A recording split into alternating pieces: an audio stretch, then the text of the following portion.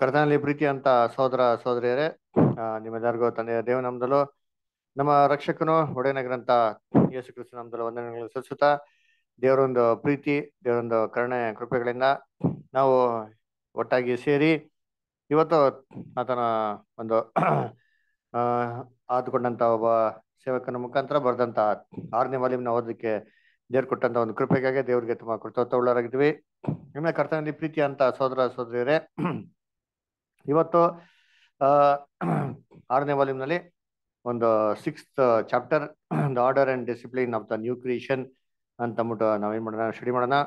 ಇದರಲ್ಲಿ ನಾವು ನೋಡಿರೋಂಥ ಒಂದು ಕಳೆ ಸತಿಗೆ ನೋಡಿರೋಂಥ ಒಂದು ಪೇಜ್ ಯಾವ್ದಪ್ಪ ಅಂತಂದ್ರೆ ಪೇಜ್ ನಂಬರ್ 301, ಅದರ ಪಬ್ಲಿಕ್ ರಿವ್ಯೂಸ್ ರೇರ್. ಅದರ ಯಾವ್ದಾರ ಒಬ್ಬರು ಸಹೋದರಗಳು ಅದರ ಎಲ್ಲರಿಗೂ ಗೊತ್ತಾಗಂತ ರೀತಿಯಲ್ಲಿ ಮಿಸ್ಟೇಕ್ ಮಾಡಿದ್ದ ಅಂತಂದ್ರೆ ಯಾವ ರೀತಿ ಅವ್ರನ್ನ ತಿದ್ದಬೇಕು ಅಂತ ಅನೇಕ ವಿಚಾರಗಳನ್ನ ನಾವೇನ್ ಮಾಡಿದ್ರಿ, ನಾವು ಅದನ್ನ ಓದಿದ್ರಿ. ಅದೇ ರೀತಿ ಈ ಒಂದು ವಾರ ಕೂಡ ನಾವೇನ್ ಮಾಡೋಣ, ಸ್ಟಡಿ ನಂಗೆ ನಾವು ಕಂಟಿನ್ಯೂ ಮಾಡೋಣ. ಇಂಗ್ಲಿಷಲ್ಲಿ ಪೇಜ್ ನಂಬರ್ 303, ಕನ್ನಡದಲ್ಲಿ ಪೇಜ್ ನಂಬರ್ 163. ಅದರಿಂದ ಯಾವ ಸಹೋದರ ಸಹೋದರಿಗಳೆಲ್ಲ ಓದ್ತಿರೋ ತಮ್ಮ ಕೈಗಳನ್ನ ಎತ್ತಿದ್ರೆ ಅವಕಾಶಗಳು ಕೊಡಕ್ಕೆ ಅನುಕೂಲ ಆಗ್ತದೆ. ಓದ್ತೀನಿ ಬ್ರದರ್. ಓದ್ತೀರಾ? ಓಕೆ. ವಿನೋದ್ ಅಷ್ಟರ್ ಓದಿ, ಮೊದಲನೇ ಓದಿ. ಆದರೆ ಅಕ್ರಮವಾಗಿ ಆದರೆ ಅಕ್ರಮವಾಗಿ ನಡೆಯುವ ಇತರರ ಬಗ್ಗೆ ಕಟ್ಟುಪಾಡುಗಳು ಬೇರೆಯಾಗಿವೆ. ಈ ರೀತಿಯಲ್ಲಿ ಹೊರಹಾಕಲ್ಪಟ್ಟ ಸಹೋದರ ಅಥವಾ ಸಹೋದರಿಯನ್ನು ಶತ್ರುವೆಂದು ಭಾವಿಸದೆ ಅವರನ್ನು ಒಬ್ಬ ತಪ್ಪು ಮಾಡಿದ ಸಹೋದರ ಸಹೋದರಿ ಎಂದು ತಿಳಿಯಬೇಕು. ತನ್ನ ಪತ್ರಿಕೆಯಲ್ಲಿ ಅಪೊಸ್ತಲನು ಇಂಥವರ ಬಗ್ಗೆ ಹೇಳುವುದೇನೆಂದರೆ, ಈ ಪತ್ರಿಕೆಯ ಮೂಲಕವಾಗಿ ಹೇಳಿರುವ ನಮ್ಮ ಮಾತಿಗೆ ಯಾವನಾದರೂ ಒಳಗಾಗದಿದ್ದರೆ ಅವನನ್ನು ಗುರುತು ಇಟ್ಟುಕೊಂಡು ಅವನಿಗೆ ನಾಚಿಕೆಯಾಗುವಂತೆ ಅವನ ಸಹವಾಸದಲ್ಲಿ ಸೇರಬೇಡಿರಿ. ಆದರೂ ಅವನನ್ನು ವೈರಿ ಎಂದು ಎಣಿಸದೆ ಸಹೋದರನೆಂದು ಎಣಿಸಿಕೊಂಡು ಬುದ್ಧಿ ಹೇಳಿರಿ. 2 ಥೆಸಲೋನಿಕ 3ನೇ ಅಧ್ಯಾಯ 14ರಿಂದ 15ನೇ ವಾಕ್ಯ. ಇಂಥ ಪ್ರಕರಣವು ಸಹೋದರನ ಕಡೆಯಿಂದ ಕರ್ತನ ವಕ್ತಾರರಾಗಿ ಅಪೊಸ್ತಲರು ಹಾಕಿರುವ ನಿಯಮಗಳ ಬಗ್ಗೆ ಕೆಲವು ಮುಕ್ತವಾದ ಸಾರ್ವಜನಿಕ ವಿರೋಧಕ್ಕೆ ಸೂಚಿತವಾಗುತ್ತದೆ. ಸರಿಯಾದ ತತ್ವಗಳ ಬಗ್ಗೆ ಅಂತಹ ಸಾರ್ವಜನಿಕ ವಿರೋಧವನ್ನು ಸಭೆಯು ತೆಗೊಳ್ಳಬೇಕು ಮತ್ತು ಆ ಸಹೋದರನು ಬಹಳಷ್ಟು ಕೆಟ್ಟು ಹೋಗಿದ್ದಾನೆ, ಆತನನ್ನು ಎಚ್ಚರಿಸುವ ಅಗತ್ಯವಿದೆ ಎಂದು ನಿರ್ಧರಿಸಬೇಕು. ಅವರು ಕರ್ತನಿಂದ ಅಪೊಸ್ತಲರಿಗೆ ಕಳುಹಿಸಲ್ಪಟ್ಟ ಸ್ವಸ್ಥವಾದ ಮಾತುಗಳನ್ನು ಒಪ್ಪದೆ ಹೋದಲ್ಲಿ ಆತನು ಬಹಳ ಬಿಗಡಾಯಿಸಿರುವುದರಿಂದ ಆತನು ವಿವೇಚನಾ ಪೂರ್ವಕವಾದ ಅಗತ್ಯತೆಗಳನ್ನು ಒಪ್ಪಿಕೊಳ್ಳುವ ತನಕ ಆತನನ್ನು ಇತರ ಸಹೋದರರ ಸಹವಾಸದಲ್ಲಿ ಇರಿಸುವುದು ತರವಲ್ಲ ಎಂದು ಪರಿಗಣಿಸಬೇಕು. ಆದರೂ ಸಹೋದರರು ಆತನನ್ನು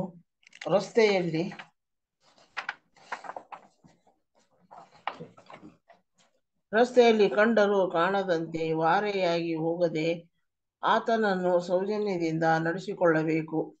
ಹೊರಹಾಕುವಿಕೆಯ ಕೇವಲ ಕೂಟದ ಸವಲತ್ತುಗಳಿಗೆ ಮತ್ತು ವಿಶ್ವಾಸಿಗಳಿಗೆ ಪ್ರತ್ಯೇಕವಾಗಿರುವ ಯಾವುದಾದರೂ ವಿಶೇಷ ಸೌಹಾರ್ದ ಸಹವಾಸಗಳಿಗೆ ಮಾತ್ರ ಇವು. ಅವನು ನಿನಗೆ ಅಜ್ಞಾನಿಯಂತೆ ಭ್ರಷ್ಟನಂತೆಯೂ ಇರಲಿ. ಮತ್ತಾಯ 18ನೇ ಅಧ್ಯಾಯ 17ನೇ ವಾಕ್ಯ ಎಂಬ ನಮ್ಮ ಕರ್ತನ ಮಾತುಗಳಲ್ಲಿ ಈ ರೀತಿ ಅಡಕವಾಗಿದೆ. ನಾವು ಅಜ್ಞಾನಿಯಾಗಲಿ ಭ್ರಷ್ಟನಿಗಾಗಲಿ ಹಾನಿಯನ್ನು ಉಂಟು ಮಾಡಬೇಕೆಂಬುದಾಗಲಿ ಅವರೊಂದಿಗೆ ನಿಷ್ಕರುಣೆಯ ರೀತಿಯಲ್ಲಿ ವರ್ತಿಸಬೇಕೆಂದಾಗಲಿ ಇಲ್ಲಿ ಕರ್ತನ ಉದ್ದೇಶವಾಗಿರದೆ ಕೇವಲ ಆತನೊಂದಿಗೆ ಸಹೋದರ ಸಹವಾಸವನ್ನು ಹೊಂದಿರಬಾರದು ಅಥವಾ ಅವರ ವಿಶ್ವಾಸವನ್ನು ಬಯಸಬಾರದು ಅಥವಾ ನೂತನ ವಿಶ್ವಾಸಿಗಳಂತೆ ನಮ್ಮ ವಿಶ್ವಾಸವನ್ನು ಅವರಿಗೆ ನೀಡಬಾರದು ಎಂಬುದೇ ಆಗಿದೆ. ನಂಬಿಗಸ್ತ ಮನೆವಾರ್ತೆಯವರು ಪರಸ್ಪರ ಪ್ರೀತಿ, ಸಹಾನುಭೂತಿ, ಇವುಗಳಿಂದ ಸದಾ ಬಂಧಿಸಲ್ಪಡಬೇಕು ಮತ್ತು ಇದನ್ನು ವಿವಿಧ ರೀತಿಯಲ್ಲಿ ವ್ಯಕ್ತಪಡಿಸಬೇಕು. ಈ ಸೌಕರ್ಯ ಮತ್ತು ಆಶೀರ್ವಾದಗಳ ಕೊರತೆಯಿಂದಾಗಿ ಹೊರಹಾಕಲ್ಪಟ್ಟ ಸಹೋದರನು ತಾನು ತನ್ನನ್ನು ಸುಧಾರಿಸಿಕೊಂಡು ಕುಟುಂಬ ಸಹವಾಸಕ್ಕೆ ಹಿಂದಿರುಗಬೇಕೆಂದು ನಿರ್ಧರಿಸುವ ತನಕ ಅನೇಕ ತೊಂದರೆಗಳಿಗೆ ಒಳಗಾಗುತ್ತಾನೆ.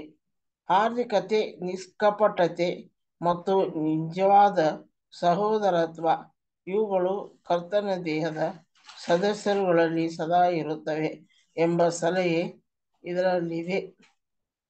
Thank you brother. Thank you sir.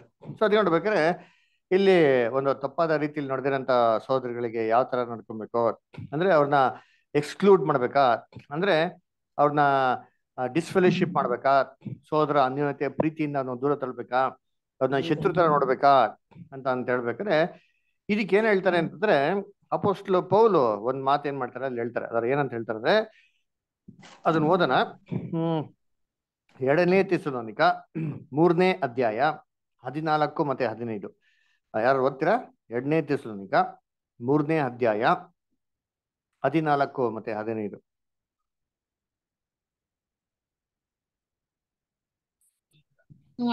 ಈ ಪತ್ರಿಕೆ ಮೂಲಕವಾಗಿ ಹೇಳಿರುವ ನಮ್ಮ ಮಾತಿಗೆ ಯಾವನಾದರೂ ಒಳಗಾಗದಿದ್ದರೆ ಅವನನ್ನು ಗುರುತು ಇಟ್ಟುಕೊಂಡು ಅವನಿಗೆ ನಾಚಿಕೆ ಆಗುವಂತೆ ಅವನ ಸಹವಾಸದಲ್ಲಿ ಸೇರಬೇಡಿರಿ.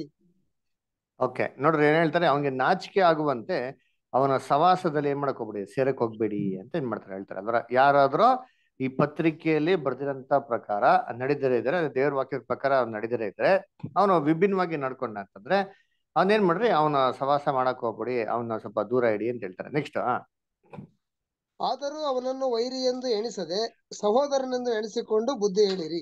Very good. ನೋಡ್ರ, ಇದು ಮೇನ್ ಪಾಯಿಂಟ್.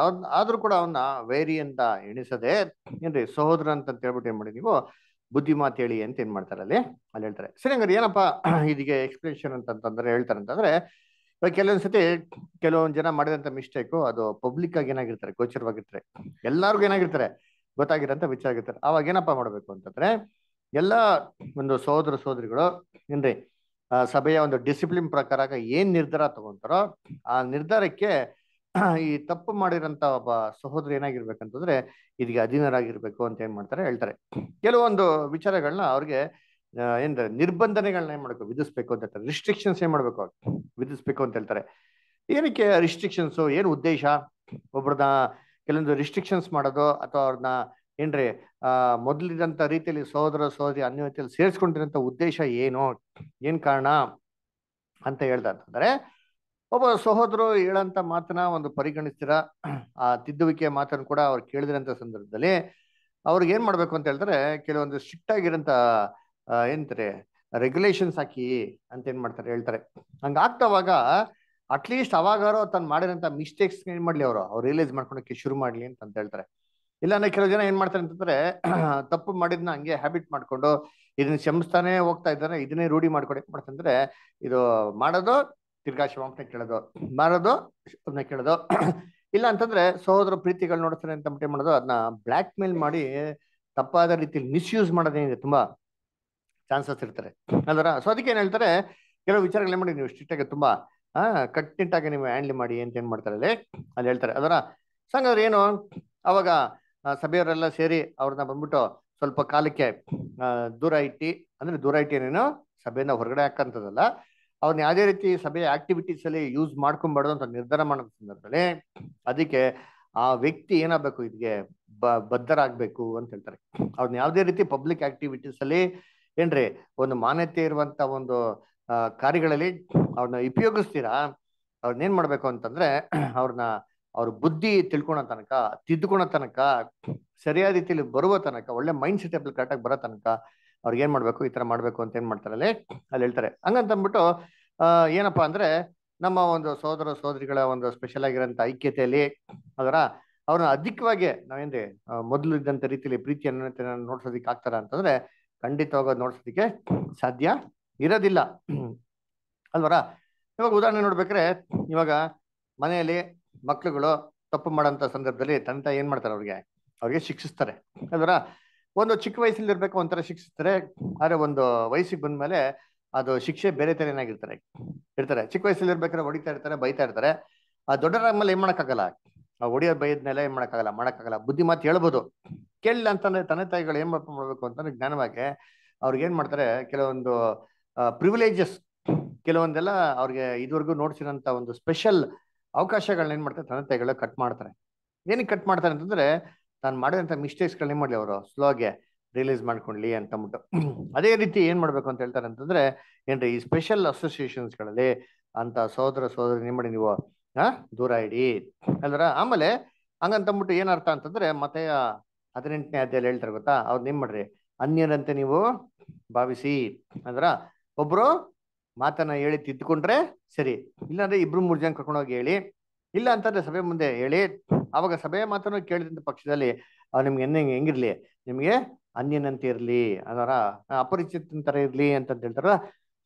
ನಾನೇನು ಅಂದ್ರೆ ರೋಡ್ ಹೋಗ್ತಾ ಇರ್ಬೇಕಾ ಅಂತ ಸೋದರ ಸಿಕ್ಕಿದ್ರೆ ಮಾತಾಡ್ಸಿದ್ರೆ ಇರ್ಬೇಕಾ, ಆತರ ಮಕ್ಕ ತಿರ್ಸ್ಕೊಂಡು ಹೋಗ್ಬೇಕಾ, ಇಲ್ಲ ಮಾತಾಡ್ಸ್ಬೇಕು ಅಲ್ವರ. ಅವನು ಪ್ರೀತಿಯಿಂದಾನೆ ಕರುಣೆಯಿಂದಾನೆ ಮಾತಾಡ್ಸ್ಬೇಕು. ಆದ್ರೆ ಏನ್ರಿ, ಸಹೋದರ ಒಂದು ಕಾನ್ಫಿಡೆನ್ಸ್ಗೆ ಅವನ್ನ ಯಾವುದೇ ರೀತಿ ತಗೊಂಬಾರ್ದು ಅಲ್ವರ. ಅಂದ್ರೆ ಮೊದಲಿದ್ದಂತ ರೀತಿಯಲ್ಲಿ ಅವ್ರ ಜೊತೆಗೆ ಏನ್ ಮಾಡಕ್ ಸಾಧ್ಯ ಇಲ್ಲ, ಅದರ ಹಿಜ್ಜೋಡರಾಗಿ ನಡೆಯೋದಕ್ಕೆ ಸಾಧ್ಯ ಇಲ್ಲ. ಈ ಒಂದು ನಾವು ಸಂಪೂರ್ಣವಾಗಿ ಪ್ರೀತಿ ನೋಡ್ಸೋದನ್ನ ಕಟ್ ಆಫ್ ಮಾಡ್ಬೇಕಾರೆ ಏನಪ್ಪಾ ಮಾಡ್ತಾರೆ ಅಂದ್ರೆ ಅವ್ರಿಗೆ ತಂದೆ ಆದಂತ ಒಂದು ಮಿಸ್ಟೇಕ್ಸ್ಗಳೇನಾಗ್ತವೆ ಅವ್ರಿಗೆ ರಿಯಲೈಸ್ ಆಗ್ತಾರೆ. ಅದರ ಅವಾಗ ಅವರು ಆ ಸೋದರ ಅನ್ಯೋನ್ಯತೆಯ ಪ್ರೀತಿನ ಕಳ್ಕೊಂಡು ಅವರು ಸಫರ್ ಮಾಡ್ಬೇಕಾರೆ ಆ ತಿರ್ಗಾ ದೇವರ ಒಂದು ಕುಟುಂಬಕ್ಕೆ, ದೇವರ ಅನ್ಯೋನ್ಯತೆಗೆ ಅವ್ರು ಏನ್ ಮಾಡ್ಬೇಕು, ತೌಕ ಪಡಬೇಕು. ಅದರ ತೌಕ ಪಡೋರಾಗಿದ್ರೆ ವಾಪಸ್ ಮಾಡಕ್ಕೆ ಅವ್ರನ್ನ ಸ್ವೀಕಾರ ಮಾಡ್ಬೇಕು ಅಂತ ಹೇಳ್ತಾರೆ. ಅಲ್ಲಿವರೆಗೂ ಏನ್ ಮಾಡ್ಬೇಕು, ವೆಯ್ಟ್ ಮಾಡ್ಬೇಕು ಅಂತ ಏನ್ ಮಾಡ್ತಾರೆ ಅವ್ರು ಹೇಳ್ತಾರೆ. ಅದರ ಯಾಕೆಂತಂದ್ರೆ ಇದು ಯೇಸು ಕ್ರಿಸ್ತನ ಏನ್ರಿ ಒಂದು ದೇಹದಲ್ಲಿ ಎಲ್ಲ ಅಂಗಗಳು ಏನಾಗಿರ್ಬೇಕು, ಒಗ್ಗಟ್ಟಾಗಿ ಇರ್ಬೇಕು. ಅದರ ಒಗ್ಗಟ್ಟಾಗಿ ಇಡಂತದ್ದು ಏನ್ರಿ ಎಲ್ಲಾರು ಒಂದು ಜವಾಬ್ದಾರಿ. ಆದ್ರೆ ಯಾವ್ದೋ ಒಂದು ಅಂಗ ಒಂದು ವಿಭಿನ್ನವಾಗಿ ಇರ್ಬೇಕಾದ್ರೆ ಅದನ್ನ ಸ್ವಲ್ಪ ಸಮಯಕ್ಕೆ ನಾವು ದೂರ ಇಡೋದೇನ್ರಿ ಕೆಲವೊಂದು ಒಳ್ಳೇದು ಅಂತ ಹೇಳ್ತಾರೆ. ಏನಕ್ಕೆ ಅಂದ್ರೆ ಡಿಸ್ಫೆಲೋಶಿಪ್ ಮಾಡಕ್ಕಾಗಲ್ಲ, ಅದರ ಅಥವಾ ಸಭೆನ ಹೊರಡಾಕೋದಿಕ್ಕಲ್ಲ, ಅವ್ರ ಮಾನಸಾಂತರ ಹೊಂದಿ ತಿರ್ಗಾನ ಕಡೆಲಿ ದೇವ್ರ ಕಡೆಗೆ ಬರ್ಲಿ ಉಂಟು. ಸೊ ಈ ರೀತಿ ಒಂದು ಎಚ್ಚರಿಕೆ ಮಾತುಗಳನ್ನ ನಾವೇನ್ ಮಾಡ್ಬೇಕು, ಸಭೆಯಲ್ಲಿ ಹೇಳ್ಬೇಕಾಗ್ತದೆ ಅಂತ ಹೇಳ್ತಾರೆ. ಅದರ ಉದಾಹರಣೆಗೆ ಯಾರೋ ಒಬ್ರು ಸಹೋದರು ಸಿಗರೇಟ್ ಸೇತಾ ಅಂತ ತಿಳ್ಕೊಳ್ಳಿ, ಕುಡಿತಾ ಅಂತ ತಿಳ್ಕೊಳ್ಳಿ, ಅಥವಾ ವ್ಯವಿಚಾರ ಮಾಡ್ತಾ ಅಂತ ತಿಳ್ಕೊಳ್ಳಿ. ಅವ್ರಿಗೆ ಏನ್ ಮಾಡ್ಬೇಕು ನಾವು, ಇದು ಸಭೆಯ ಒಂದು ಗಮನಕ್ಕೆ ಬಂದಿದ ತಕ್ಷಣ ನಾವ್ ಏನ್ ಮಾಡ್ಬೇಕು, ಅವ್ರಿಗೆ ಏನ್ ಮಾಡ್ಬೇಕು, ಫಸ್ಟ್ ಸಪ್ರೇಟ್ ಆಗಿ ಹೋಗಿ ಅವ್ರಿಗೆ ಹೇಳ್ಬೇಕು ಬುದ್ಧಿ. Very good. ಅದರ ಸಪ್ರೇಟ್ ಹೋಗಿ ಮಾಡ್ಬೇಕು, ಬುದ್ಧಿ ಮಾತು ಹೇಳ್ಬೇಕು. ಅದರ ತನ್ನ ಬಲಹೀನತೆಯಿಂದ ಅಥವಾ ತನ್ನ ಆವೇಶದಲ್ಲಿ ಈ ತರ ಮಾಡಿದಿರೋ ಪಕ್ಷದಲ್ಲಿ ಮಾಡ್ಬೇಕು, ತಿದ್ದೋದಿಕ್ಕೆ ಪ್ರಯತ್ನ ಮಾಡ್ಬೇಕು. ಅದೆಲ್ಲ ಮಾಡೋದು ಕೂಡ ತಿದ್ಕೊಂಡಿಲ್ಲ ಅಂತಂದ್ರೆ ನೆಕ್ಸ್ಟ್ ಏನ್ ಮಾಡ್ಬೇಕು, ಇದು ಯಾವಾಗ ಸಭೆ ಗಮನಕ್ಕೆ ಬರಕ್ ಶುರು ಆಗ್ತಾರೋ ಅವಾಗ ಏನ್ ಮಾಡ್ಬೇಕು, ಅದನ್ನ ನೆಕ್ಸ್ಟ್ ಏನ್ ಕ್ರಮ ತಗೋಬೇಕು. ಅಯ್ಯೋ ಇವಾಗ ತಾನೇ ಹೇಳಿದಲ್ಲ, ನೆಕ್ಸ್ಟ್ ಏನ್ ಕ್ರಮ ತಗೋಬೇಕು. ಯಾರು ಏನ್ ತಗೊಂಡಂಗಿಲ್ಲ, ಸೈಲೆಂಟ್ ಇರ್ತೀರಿ ಹಿಂಗೆ. ಎಲ್ಲ 2-3 ಜನ ಹೋಗಿ ಮಾತಾಡ್ಬೇಕು. ಅದರ 2-3 ಜನ ಹೋಗಿ ಏನ್ ಮಾಡ್ಬೇಕು, ಅಡ್ವೈಸ್ ಮಾಡ್ಬೇಕು, ಕೌನ್ಸಿಲಿಂಗ್ ಮಾಡ್ಬೇಕು. ಅದರ ಸರಿ ರೀತಿ ತರಕ್ಕೆ ಏನ್ ಮಾಡ್ಬೇಕು, ಪ್ರಯತ್ನ ಮಾಡ್ಬೇಕು. ಸರಿ, ಅವಾಗೂ ಕೂಡ ಕೇಳಲಿಲ್ಲ ಅಂತ ತಿಳ್ಕೊಳ್ಳಿ, ಅವಾಗ ಏನ್ ಮಾಡ್ಬೇಕು, ಇದು ಸಭೆ ನೋಟಿಸ್ ಬಂದ್ಬಿಡ್ತೀನಿ ತಿಳ್ಕೊಳ್ಳಿ. ಇವಾಗ ಇದು ಸಭೆಯವರೆಗೂ ಬಂದಿರಲ್ಲ, ಆದ್ರೆ ಇನ್ಮೇಲೆ ಸಭೆಗೆ ಗಮನಕ್ಕೆ ಬರಕ್ ಶುರು ಆಯ್ತು, ಅವಾಗ ಏನ್ ಮಾಡ್ಬೇಕು, ಸಭೆಯವರೆಲ್ಲ ಏನ್ ಮಾಡ್ಬೇಕು, ಸಭೆಯಲ್ಲಿ ಹೇಳ್ಬೇಕು. ಸಭೆಯಲ್ಲಿ ಹೇಳಂತದಕ್ಕಿಂತ ಸಭೆಯವ್ರು ಎಲ್ಲರೂ ಏನ್ ಮಾಡ್ಬೇಕು, ಅವ್ರಿಗೆ ಅಡ್ವೈಸ್ ಮಾಡ್ಬೇಕು ಅಲ್ಲರ. ವಿನಾವಕಾಶವಾಗಿ ಎಲ್ಲಾ ವಿಚಾರಗಳನ್ನ ಸಭೆಯಲ್ಲಿ ಏನ್ ಮಾಡ್ಬೇಕು, ಅವ್ರದ್ದು ಒಂದು ಕೋರ್ಟ್ ತರ ಒಂದು ಡಿಸ್ಕಷನ್ ಮಾಡೋ ಅಂತದ್ದು ಇರಬಾರ್ದು. ಆದ್ರೆ ಸಭೆ ಗಮನಕ್ಕೆ ಬರ್ಬೇಕಾದ್ರೆ ಸಭೆಯ ಮಕ್ಕಳು ಏನಂತಾರೆ, ಒಂದು ಮನಸ್ಸಿಂದ ಆ ಸಹೋದರ ಅಥವಾ ಸಹೋದರಿನ ಏನ್ರಿ ತಿದ್ದದಿಕ್ಕೆ ಮಾಡ್ಕೋ ಪ್ರಯತ್ನ ಮಾಡಬೇಕು ಅಲ್ವರ. ಅವಾಗ ತಿದ್ಕೊಂಡಂತ ಪಕ್ಷದಲ್ಲಿ ಗುಡ್, ಅವ್ರು ತಿದ್ಕೊಂಡಿಲ್ಲ ತಿರ್ಗಾ ಹಂಗೆ ಆಟ ಸಾಗಿಸಿ ಹಂಗೆ ಇರ್ತಾರೆ ಅಂತಂದ್ರೆ ಅವಾಗ ಏನ್ ಮಾಡ್ಬೇಕು ಅಂತ ಹೇಳ್ತಾರೆ, ಕೆಲವು ಕಾಲಕ್ಕೆ ಅವ್ರನ್ನ ಬಿಟ್ಬಿಡಿ ಅಂತ ಹೇಳ್ತಾರೆ. ಅದರ ಯಾಕೆ ಬಿಟ್ಬಿಡ್ಬೇಕು ಅಂತಂದ್ರೆ ಅವ್ರ ಏನ್ ಮಾಡ್ಬೇಕು, ಆ ಪ್ರೀತಿ ಅನ್ನಂತೆನ ತೌಕ ಪಡ್ಬೇಕು. ಆ ತೌಕ ಪಡೋ ತನಕ ಏನ್ ಮಾಡ್ರಿ, ಅವ್ರಿಗೆ ಹಾಗೆ ಬಿಡ್ರಿ, let them realise there mistakes ಅಂತ ಹೇಳ್ತಾರೆ. ಅವಾಗ ತಿರ್ಗಾ ತೌಕ ಪಟ್ಟ ಅವಾಗ ವಾಪಸ್ ಮಾಡಿ ನೀವು ಸೇರಿಸ್ಕೊಳ್ಳಿ ಅಂತ ಹೇಳ್ತಾರೆ. ಅದ್ರ ಇವಾಗ ಉದಾಹರಣೆ ನೋಡಿರ್ತೀನಿ, ಇವಾಗ ಏನ್ರಿ ನಮ್ಮ ಮಕ್ಳು ಏನ್ರಿ ಏನೋ ಒಂದು ಫ್ರೆಂಡ್ಸ್ ಸರ್ಕಲ್ ಅಲ್ಲಿ ಹೋಗ್ಬಿಟ್ಟು ಕೆಟ್ಟದೇನ ಮಾಡ್ಕೊಂಡ್ ಬಂದ್ರೆ, ಏನ್ರಿ ಕುಡಿಯೋದು ಅಥವಾ ಸಿಗರೇಟ್ ಸೇದೋದನ್ನ ಕಲ್ತ್ಕೊಂಡ್ ಬಂದ್ರೆ ತಂದೆ ತಾಯಿಯದವ್ರು ಏನ್ ಮಾಡ್ತಾರೆ, ಏನ್ ಮಾಡ್ಬೇಕು ತಂದೆ ತಾಯಿಯದವರು, ಬೇಕು ಮಕ್ಕಳಿಗೆ ಬುದ್ಧಿ ಹೇಳ್ಬೇಕು ಅಲ್ವರ. ಬುದ್ಧಿ ಹೇಳಿ ಏನ್ ಮಾಡ್ಬೇಕು, ಅವನು ಯಾವ ಸನ್ನಿವೇಶದಲ್ಲಿ ಮಾಡ್ದ, ಯಾವ ರೀತಿ ಮಾಡ್ದ, ಯಾಕೆ ಮಾಡ್ದ, ಆ ಫ್ರೆಂಡ್ ಸರ್ಕಲ್ ನ ಕಟ್ ಆಫ್ ಮಾಡುತ್ತಲ್ಲ ಏನ್ ಮಾಡ್ಬೇಕು, ಅವ್ರಿಗೆ ಸರಿಯಾದ ಗೈಡೆನ್ಸ್ ಏನ್ ಮಾಡ್ಬೇಕು, ಕೊಡಬೇಕು. ಯಾಕಂದ್ರೆ ಅವ್ರಿಗೇನಿರಲ್ಲ, ಎಕ್ಸ್ಪೀರಿಯನ್ಸು ಇರಲ್ಲ ಅಲ್ವರ. ಅವಾಗ ತಿದ್ಕೊಂಡಿದ್ಮೇಲೆ ಏನ್ ಮಾಡಬೇಕು, ಬಿಡ್ಬೇಕು. ಅವ್ನು ತಿದ್ಕೊಂಡಿಲ್ಲ ಅಂತ ತಿಳ್ಕೊಳ್ಳಿ, ತಿರ್ಗಾ ಅದೇ ತರ ಹಠ ಸಾಕ್ಸಿ ಅದರ ಒಂದು ಎಂತ ವರ್ಡ್ಲಿ ತರ ಬಾಳಕ್ಕೆ ಶುರು ಮಾಡ್ದವಾಗ ಆಗ ತಂದೆ ತಾಯಿಗಳು ಏನ್ ಮಾಡ್ಬೇಕು, ಕೆಲವೊಂದು ಸ್ಟ್ರಿಕ್ಟ್ ಏನ್ ಮಾಡ್ಬೇಕು, ಹಿಂದೆ ಕಾರ್ಯಗಳನ್ನ ತಗೊಬೇಕು ಕೈಗೆ. ಅದರ ಅವ್ರಿಗೆ ದುಡ್ಡು ಕೊಡೋದು ಏನ್ ಮಾಡಬೇಕು, ಸ್ಟಾಪ್ ಮಾಡಬೇಕು. ಮೊದಲ ತರ ಅವ್ರಿಗೆ ಅನ್ಯತೆ ಇಟ್ಕೊಳೋದು ಏನ್ ಮಾಡಬೇಕು, ಸ್ಟಾಪ್ ಮಾಡಬೇಕು, ರಿಸ್ಟ್ರಿಕ್ಟ್ ಮಾಡಬೇಕು. ಅವಾಗ ಏನಾಗ್ತಾರೆ, ತಾನು ಮಾಡಿದ ಮಿಸ್ಟೇಕ್ಸ್ ಏನಾಗ್ತವೆ ಅವ್ರಿಗೆ ರಿಯಲೈಸ್ ಆಗೋದಕ್ಕೆ ಶುರು ಆಗ್ತಾರೆ. ರಿಯಲೈಸ್ ಆದಾಗ ಶುರು ಆದವಾಗ ಏನ್ರಿ, ಅವ್ರ ತಂದೆ ತಾಯಿಗಳ ಪ್ರೀತಿಗೆ ಏನ್ ಮಾಡ್ಬೇಕು, ಟೌಕ ಪಡ್ಬೇಕು. They should realise. ಅದ್ರ ಇವಾಗ ದೇವರು ನಮ್ಗೆ ಶಿಕ್ಷಿಸ್ತವಾಗ ನಮ್ಗೆ ಏನಾಗ್ತಾರೆ, ಬೇಜಾರಾಗ್ತಾರ, ಖುಷಿ ಆಗ್ತದ? ಎಲ್ಲ ಇದಿರಲ್ಲ ಲೈನ್ನಲ್ಲಿ ಕೇಳ್ಕೊಂತ ಇದ್ದೀರಾ? ಬೇಜಾರಾಗ್ತಾರೆ, ಬೇಜಾರಾಗ್ತದೆ. ಏನಕ್ಕೆ ಬೇಜಾರಾಗ್ತಾರೆ ಅಂತಂದ್ರೆ, ನಾವೇನ್ ಮಾಡಿದ್ರೆ ದೇವ್ರಿಗೆ ಏನೋ ತಪ್ಪು ಮಾಡಿದಿರಪ್ಪ, ನಮ್ಗೆ ಒಂಥರ ಹರ್ಟ್ ಆಗ್ತಾರೆ. ಯಾಕೆ, ನನ್ನಿಂದ ದೇವ್ರಿಗೆ ಏನಾಗಿದೆ, ಬೇಜಾರಾಗಿದೆ ಅಲ್ವ. ಅವಾಗ ನಾವೇನ್ ಎದುರು ನೋಡ್ತೀರಿ ಅಂತಂದ್ರೆ, ದೇವ್ರನ್ನ ಹಿಂಗಾರ ಮೆಚ್ಚಿಸ್ಬೇಕು ಅಂತ ನಾವು ಪ್ರಯತ್ನ ಮಾಡ್ತೀರಾ ಇಲ್ವಾ? ಮಾಡ್ತೀರಿ ಅಲ್ವರ. ನಾವೇನ್ ಮಾಡ್ತೀರಿ, ಎಸ್, ಮಾಡಿರೋ ಮಿಸ್ಟೇಕ್ ಏನ್ ಮಾಡ್ತೀರಿ, ತಿದ್ಕೊಳಕ್ಕೆ ನಾವು ಟ್ರೈ ಮಾಡ್ತೀರಿ. ನಮ್ ಕೈಲಿ ಏನ್ ಪಾಸಿಬಲ್ ಆಗ್ತಾರೆ ಏನ್ ಮಾಡ್ತೀವಿ ನಾವು ಆದಷ್ಟು ಮ್ಯಾಕ್ಸಿಮಮ್ ಟ್ರೈ ಮಾಡ್ತೀರಿ. ಇದೇ ದೇವ್ರು ನಮ್ಮಂತ ಎದುರು ನೋಡೋದು. ಇದೇ ನಾವು ಕೂಡ ಒಬ್ಬ ಸೋದರ ಸೋದರಿಗಳ ಹತ್ರ ಎದ್ದು ನೋಡ್ಬೇಕು. ಓಕೆನಾ? ಓಕೆ, ನೆಕ್ಸ್ಟ್ ಪ್ಯಾರಾಗ್ರಾಫ್ ಓದೋಣ. ನೆಕ್ಸ್ಟ್ ಪ್ಯಾರಾಗ್ರಾಫ್ ಯಾರು ಓದ್ತೀರಾ? ಕಂಫರ್ಟ್ ದ ಫೀಬಲ್ ಯಾರು ಓದ್ತೀರಾ? ಅನಿತಾ ಸ್ಟರ್ ಇದೆಯಾ ವಾಲ್ಯೂಮು? ಇದೆ, ಓದ್ತೀರಾ? ಪೇಜ್ ಇದೆಯಾ ನೋಡ್ತೀನಿ ನೋಡ್ರಿ, page number sister 164 sister.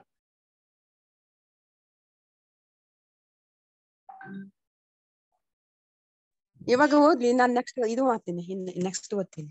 Okay, ಆಗ್ಲಿ. ಓಕೆ, ಸುವರ್ಣ ಸ್ಟರ್ ಓದ್ಬೋದಾ? ಓದ್ತೀನಿ ಬ್ರದರ್. ಎಲ್ಲಿಂದ ಓದ್ಬೇಕು ಬ್ರದರ್? ಸರ್, ಪೇಜ್ ನಂಬರ್ 164 ಅಲ್ಲಿ ಕಂಫರ್ಟ್ ದ ಫೀಬಲ್ ಅಂತ ನೋಡಿ sir, second paragraph. Okay brother. ದುರ್ಬಲ ಮನಸ್ಸುಳ್ಳವರನ್ನು ಸಮಾಧಾನ ಪಡಿಸಿರಿ, ಕಂಫರ್ಟ್ ದ ಫೀಬಲ್ ಮೈಂಡೆಡ್. ನಮ್ಮ ವಾಕ್ಯ ಭಾಗದಲ್ಲಿನ ಅಪೊಸ್ತಲನ ಮಾತುಗಳ ಪರೀಕ್ಷೆಯನ್ನು ಮುಂದುವರಿಸುತ್ತಾ ನಾವು ಸಭೆಯು ದುರ್ಬಲ ಮನಸ್ಸಿನವರನ್ನು ಸಮಾಧಾನ ಪಡಿಸಬೇಕೆಂಬುದನ್ನು ಗಮನಿಸುತ್ತೇವೆ. ಪವಿತ್ರಾತ್ಮನನ್ನು ಸ್ವೀಕರಿಸುವುದರ ಮೂಲಕ ನಮ್ಮ ಮರ್ತ್ಯ ದೇಹವು ತನ್ನೆಲ್ಲ ಬಲಹೀನತೆಗಳನ್ನು ಗೆಲ್ಲಲಾರವೆಂದು ಈ ರೀತಿಯಲ್ಲಿ ನಾವು ತಿಳ್ಕೊಳ್ಳುತ್ತೇವೆ. ಕೆಲವರಿಗೆ ದುರ್ಬಲ ದೇಹವಿರುವಂತೆ ಕೆಲವರಿಗೆ ದುರ್ಬಲ ಮನಸ್ಸು ಸಹ ಇರುತ್ತದೆ. ಇಂತಹ ಪ್ರತಿಯೊಬ್ಬರಿಗೂ ಅವರವರ ಬಲಹೀನತೆಗೆ ತಕ್ಕ ಸಹಾನುಭೂತಿ ದೊರೆಯಬೇಕಾದ ಅವಶ್ಯಕತೆ ಉಂಟು. ದುರ್ಬಲ ಮನಸ್ಸಿನವರು ಅದ್ಭುತವಾದ ರೀತಿಯಲ್ಲಿ ಗುಣ ಹೊಂದಿಕೊಳ್ಳಲಾರರು. ಇದನ್ನು ನಾವು ಅಪೇಕ್ಷಿಸಲೂಬಾರದು. ಯಾಕೆಂದರೆ ಕೆಲವರ ಮನಸ್ಸು ಬಹಳಷ್ಟು ದುರ್ಬಲವಾಗಿದ್ದು ಅವರು ದೇವರ ಯೋಜನೆಯ ಉದ್ದ, ಅಗಲ, ಎತ್ತರ ಮತ್ತು ಆಳವನ್ನು ಗ್ರಹಿಸಲಾರರು. ಆದುದರಿಂದ ಅವರು ದೇಹಕ್ಕೆ ಸಂಬಂಧಪಟ್ಟವರಲ್ಲ. ಇದಕ್ಕೆ ವ್ಯತಿರಿಕ್ತವಾಗಿ ದೇವರು ತನ್ನ ಸಭೆಗೆ ಕೇವಲ ದೇಹದಲ್ಲಿ ಬಲವುಳ್ಳವರನ್ನು, ಸದೃಢರಾದವರನ್ನು, ತನ್ನ ಯೋಜನೆಯ ಎಲ್ಲಾ ಗುಣಲಕ್ಷಣಗಳನ್ನು ಚೆನ್ನಾಗಿ ಪರಿಷ್ಕರಿಸಿ ಮಾತ್ರವೇ ಬಯಸಿದಿರುವಂತೆ, ಅದೇ ರೀತಿ ಆತನು ಕೇವಲ ಮನಸ್ಸಿನಲ್ಲಿ ಬಲವುಳ್ಳವರನ್ನು, ಸದೃಢರಾದವರನ್ನು, ದೇವರ ಯೋಜನೆಯ ಎಲ್ಲಾ ಲಕ್ಷಣಗಳನ್ನು ವಿವೇಚಿಸಲು ವಿಶ್ಲೇಷಿಸಲು ಶಕ್ತರಾದವರನ್ನು ಮಾತ್ರವೇ ಬಯಸುವಾತನಲ್ಲ. ಆತನ ದೇಹದಲ್ಲಿ ಕೆಲವರು ಆ ರೀತಿಯಲ್ಲಿ ಅರ್ಹರಾದವರು ಇರುವುದಾದರೂ ಮತ್ತೆ ಕೆಲವರು ದುರ್ಬಲರು ಮನಸ್ಸಿನವರು ಇದ್ದು ಅಂಥವರು ತಿಳುವಳಿಕೆಯ ಸರಾಸರಿ ಮಟ್ಟಕ್ಕೂ ತಲುಪಿರುವುದಿಲ್ಲ. ಇವರಿಗೆ ನಾವು ಯಾವ ರೀತಿಯ ಸಮಾಧಾನವನ್ನು ನೀಡಬಹುದು? ಇದಕ್ಕೆ ನಾವು ಉತ್ತರಿಸುವುದೇನೆಂದರೆ, ಹಿರಿಯರು ಸತ್ಯವನ್ನು ಪ್ರಸ್ತುತಿಪಡಿಸುವಾಗ ಮತ್ತು ಸಭೆಯವರೆಲ್ಲರೂ ತಮ್ಮ ಪರಸ್ಪರ ಸಂಬಂಧದಲ್ಲಿ ಅವರ ಬಲಹೀನತೆಗಳನ್ನು ಎತ್ತಿ ಹಿಡಿಯದೆ ಅವುಗಳನ್ನು ಮನ್ನಿಸುವ ಅಗತ್ಯವಿಲ್ಲದೆ ಸಾಮಾನ್ಯವಾದ ರೀತಿಯಲ್ಲಿ, ಅಂದರೆ ದೈವಿಕ ಕುಟುಂಬದ ಸದಸ್ಯರಾದ ಅವರಲ್ಲಿ ಅದೇ ಮಟ್ಟದ ನೈಪುಣ್ಯತೆಯನ್ನು, ಬೌದ್ಧಿಕ ವಿವೇಚನೆಯನ್ನು ನಿರೀಕ್ಷಿಸದೆ ಅವರನ್ನು ಸಮಾಧಾನ ಪಡಿಸಬಹುದು. ಅಂತಹ ದೌರ್ಬಲ್ಯವುಳ್ಳವರು ದೇಹಕ್ಕೆ ಸೇರಿದವರಲ್ಲ ಎಂದು ಯಾರೂ ಹೇಳಬಾರದು. Thank you brother. Thank you star. ಅದರ ಸೊ ಅದಕ್ಕೆ ನೆಕ್ಸ್ಟ್ ಏನ್ ಹೇಳ್ತಾರೆ ಅಂದ್ರೆ, ಕಂಫರ್ಟ್ ದ ಫೀಬಲ್ ಮೈಂಡೆಡ್ ಅಂತ, ದುರ್ಬಲರನ್ನ ಏನ್ ಮಾಡಿ ನೀವು ಬಲಪಡಿಸಿ ಅಂತ ಏನ್ ಮಾಡಿದ್ರೆ ಹೇಳ್ತಾರೆ. ಅದರ ಏನಪ್ಪ ಇದು ದುರ್ಬಲರು ಅಂತ ಹೇಳ್ತಾರೆ ಅಂದ್ರೆ ಏನಪ್ಪ ಅದರ ನಮ್ಮ ಪವಿತ್ರಾತ್ಮ ಬಂದಿದ್ಮೇಲೆ ದೇವ್ರ ಪವಿತ್ರಾತ್ಮ ಶಕ್ತಿ ಕೊಟ್ಟಿದ್ಮೇಲೆ ನಾವೆಲ್ಲ ನಮ್ಮ ಬಲಹೀನತೆಲ್ಲ ಹೋಗ್ಬಿಡ್ಬೇಕಲ್ವಾ, ನಾವು ಏನಾದ್ರು ಸ್ಟ್ರಾಂಗ್ ಆಗ್ಬಿಡ್ಬೇಕಲ್ವಾ ಅಂತಂದ್ರೆ ಈ ತರ ಯಾವುದೇ ರೀತಿ ಮ್ಯಾಜಿಕ್ ಏನಾಗಲ್ಲ ನಮ್ಮಲ್ಲಿ, ಯಾವುದು ಆಗಲ್ಲ ಅಲ್ವರ. ನೋಡಿ ದೇವರು ಯೇಸು ಕ್ರಿಸ್ತನಿಗೆ ಪವಿತ್ರಾತ್ಮ ಹೆಂಗಪ್ಪ ಕೊಟ್ರು ಅಂತ ನೋಡ್ತೀವಿ ಬೈಬಲ್ ಅಲ್ಲಿ ಅಂತಂದ್ರೆ, ಅಳತೆ ಇಲ್ದಿರ ಏನ್ ಮಾಡ್ರಂತೆ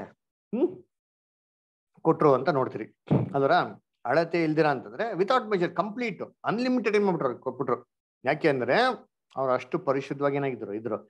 ಸೊ ನಮಗೆ ಹೆಂಗಪ್ಪ ಕೊಡ್ತಾರೆ ಅಂತಂದ್ರೆ, ನಾವು ಎಷ್ಟು ಪರಿಶುದ್ಧವಾಗಿರ್ತಿರೋ ಅದ್ರ ಮಟ್ಟಿಗೆನೆ ನಮಗೇನ್ ಕೊಡೋದವರು ದೇವರು ಪವಿತ್ರಾತ್ಮ ಕೊಡೋದು. ನಾವು ಎಷ್ಟು ಪವಿತ್ರ ಆಗಿ ಬಳೋದಕ್ಕೆ ನಾವು ಪ್ರಯತ್ನ ಮಾಡ್ತಾರೋ ಅಷ್ಟೊಂದು ನಮ್ಗೆ ಏನ್ ಮಾಡ್ತಾರೆ ದೇವರು ಪವಿತ್ರಾತ್ಮ ಕೊಡ್ತಾರೆ. ಅವಾಗ ನಮ್ಮಲ್ಲಿ ದೇಹದಲ್ಲಿ ಅಥವಾ ನಮ್ಮ ಗುಣಗಳಲ್ಲಿ ಆಗಂತ ಚೇಂಜಸ್ ಯಾವುದೇ ರೀತಿ ಮ್ಯಾಜಿಕ್ ಆಗಿ ಏನಾಗಲ್ಲ ಆಗಲ್ಲ.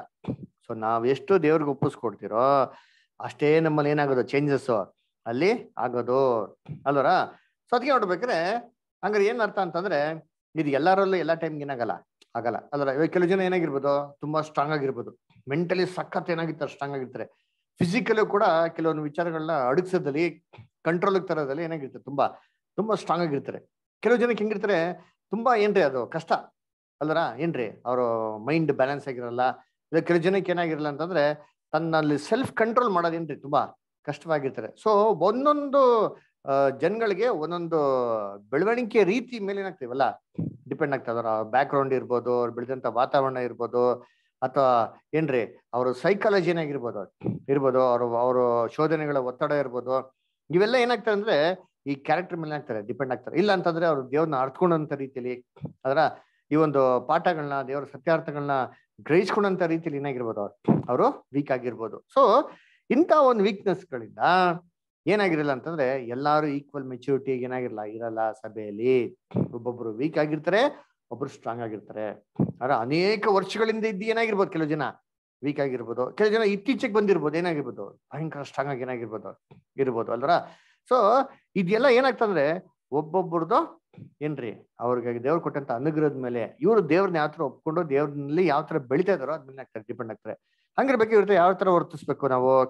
ಹಂಗಂದ್ರೆ ಇವ್ರ ಹತ್ರ ವರ್ತಿಸ್ಬೇಕಾರೆ ಅಯ್ಯೋ ನೀವ್ ಯಾವ್ದಕ್ಕೂ ಲಾಯಕ್ಕಿಲ್ಲ, ನೀವ್ ಪರಲೋಕ ರಕ್ಷಣೆ ಬರಲ್ಲ, ನೀವ್ ವೇಸ್ಟು ಅಂತ ರೀತಿಲಿ ಅವ್ರಿಗೆ ಫೀಲ್ ಮಾಡತ್ರ ಅವ್ರ ಜೊತೆಗೆ ನಡ್ಕೊಬೇಕಂದ್ರೆ ಇಲ್ಲ.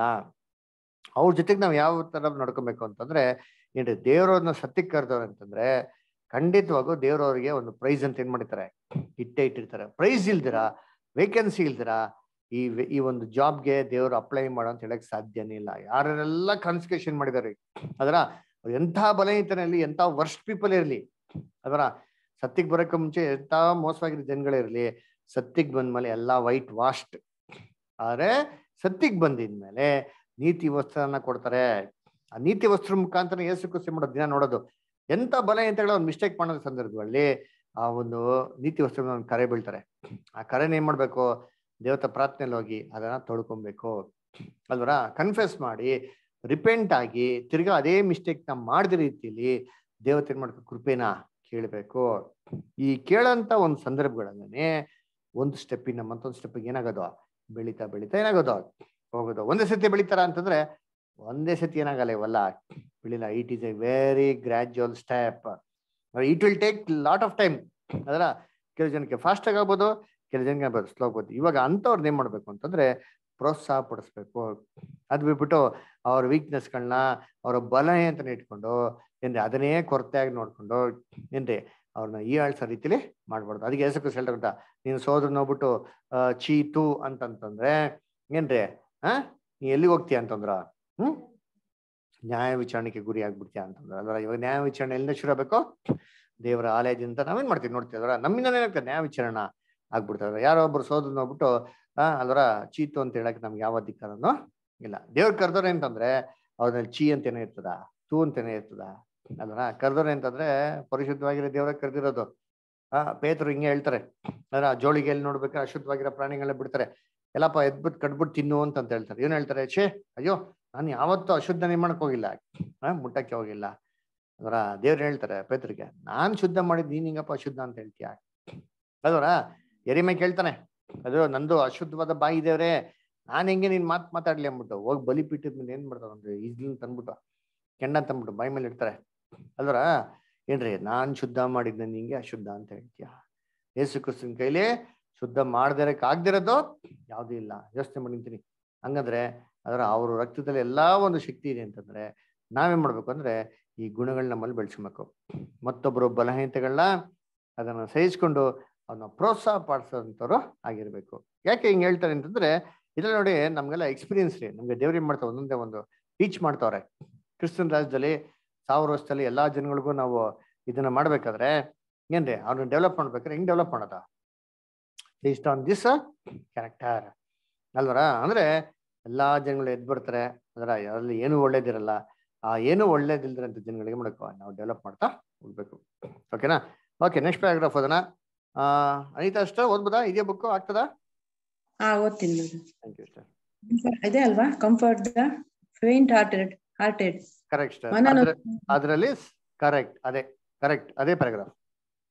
ಮನನೊಂದಿದವರನ್ನು ಧೈರ್ಯಪಡಿಸಿರಿ ಎಂಬ ಪರಿಷ್ಕೃತ ಸಾಲುಗಳನ್ನು ಓದಿದರೂ ಅರ್ಥವು ಬದಲಾಗದು.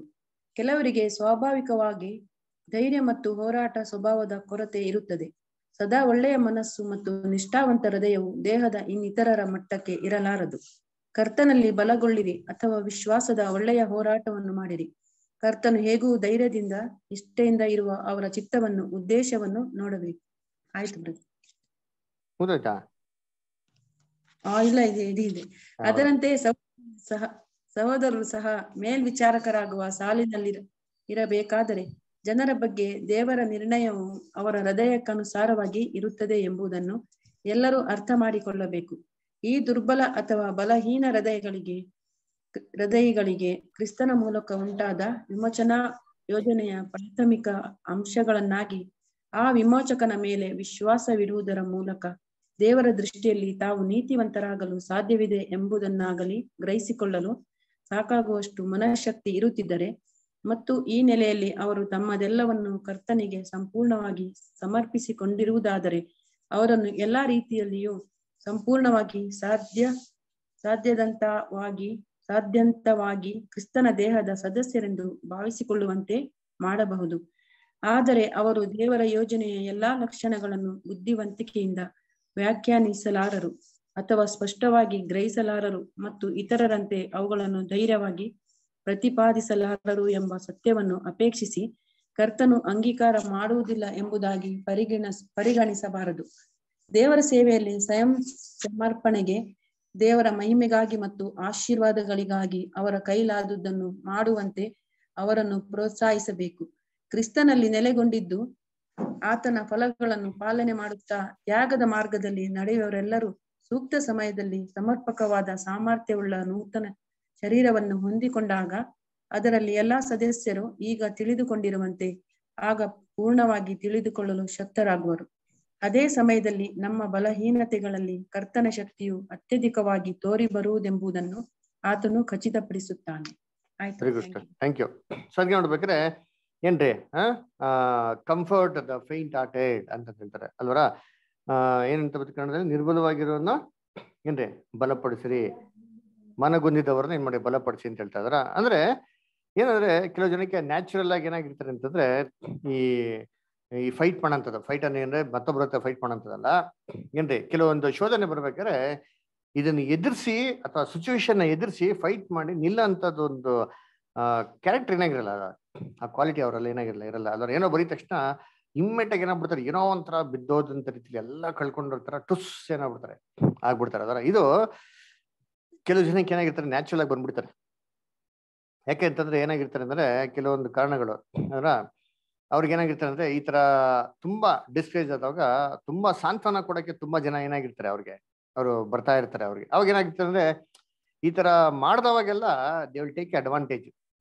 ನನ್ಗೆ ಯಾರೊಬ್ರು ಬರ್ತಾರೆ, ಈ ತರ ಮಾಡ್ದವಾಗ ಯಾರೊಬ್ರು ದುಃಖಕ್ಕೆ ನಂಗೆ ಸಹಾಯ ಮಾಡಕ್ ಬರ್ತಾರೆ, ಸಂತೈಸ್ತಾರೆ ಅಂತ. ಅಂದ್ರೆ ಈ ಸಂತೈಸೋ ರೀತಿಯಲ್ಲೇ ಮೈಂಡಲ್ಲಿ ಇದ್ದಿರೋದ್ರಿಂದ ಇದನ್ನ ಏನ್ ಮಾಡ್ತಾರೆ, ಇದೇ ಸರ್ಕಲ್ ಅಲ್ಲಿ ಮಾಡ್ತಾರೆ ಇದ್ಬಿಡ್ತಾರೆ. ಅಂತವ್ರಿಗೆ ಏನಾಗ್ತಾರೆ ಅಂದ್ರೆ ಇದೇ ತರ ನೆಕ್ಸ್ಟ್ ಯಾವ್ದೋ ಶೋಧನೆ ಬರ್ಬೇಕಾರೆ, ಯಾರೋ ಜೊತೆಗಿಲ್ದಿರ್ಬೇಕಾರೆ ಸಿಕ್ಕಾಪಟ್ಟೆ ಏನಾಗ್ತಾರೆ ಮೈಂಡ್ಗೆ ಅದರ ಡಿಸ್ಕರೇಜ್ ಆಗ್ಬಿಡ್ತಾರೆ, ಡಿಪ್ರೆಷನ್ಗೆ ಏನಾಗ್ಬಿಡ್ತಾರೆ, ಹೋಗ್ಬಿಡ್ತಾರೆ. ಅಲ್ವರ ಅದಕ್ಕೆ ಹೇಳ್ಬೇಕಂತ ಹೇಳ್ತಾರೆ ಅಂತಂದ್ರೆ ಏನ್ರಿ, ಇವಾಗ ಇದು ಎಲ್ಲರಿಗೂ ಏನಾಗಿರಲ್ಲ, ಈ ಕರೇಜ್ ಇರಲ್ಲ. ಕೆಲವು ಜನಕ್ಕೆ ಹೆಂಗಿರ್ತಾರೆ ಅಂತಂದ್ರೆ ಚಿಕ್ಕ ವಯಸ್ಸಿಂದ ಇದೆಲ್ಲ ಅನ್ಭವಿಸಿ ಅವ್ರಿಗೆ ಈ ಸಿಚುವೇಶನ್ಗಳನ್ನ ಟ್ಯಾಕಲ್ ಮಾಡಕ್ಕೆ ಗೈಡ್ ಮಾಡಕ್ಕೆ ಯಾರು ಇರಲ್ಲ.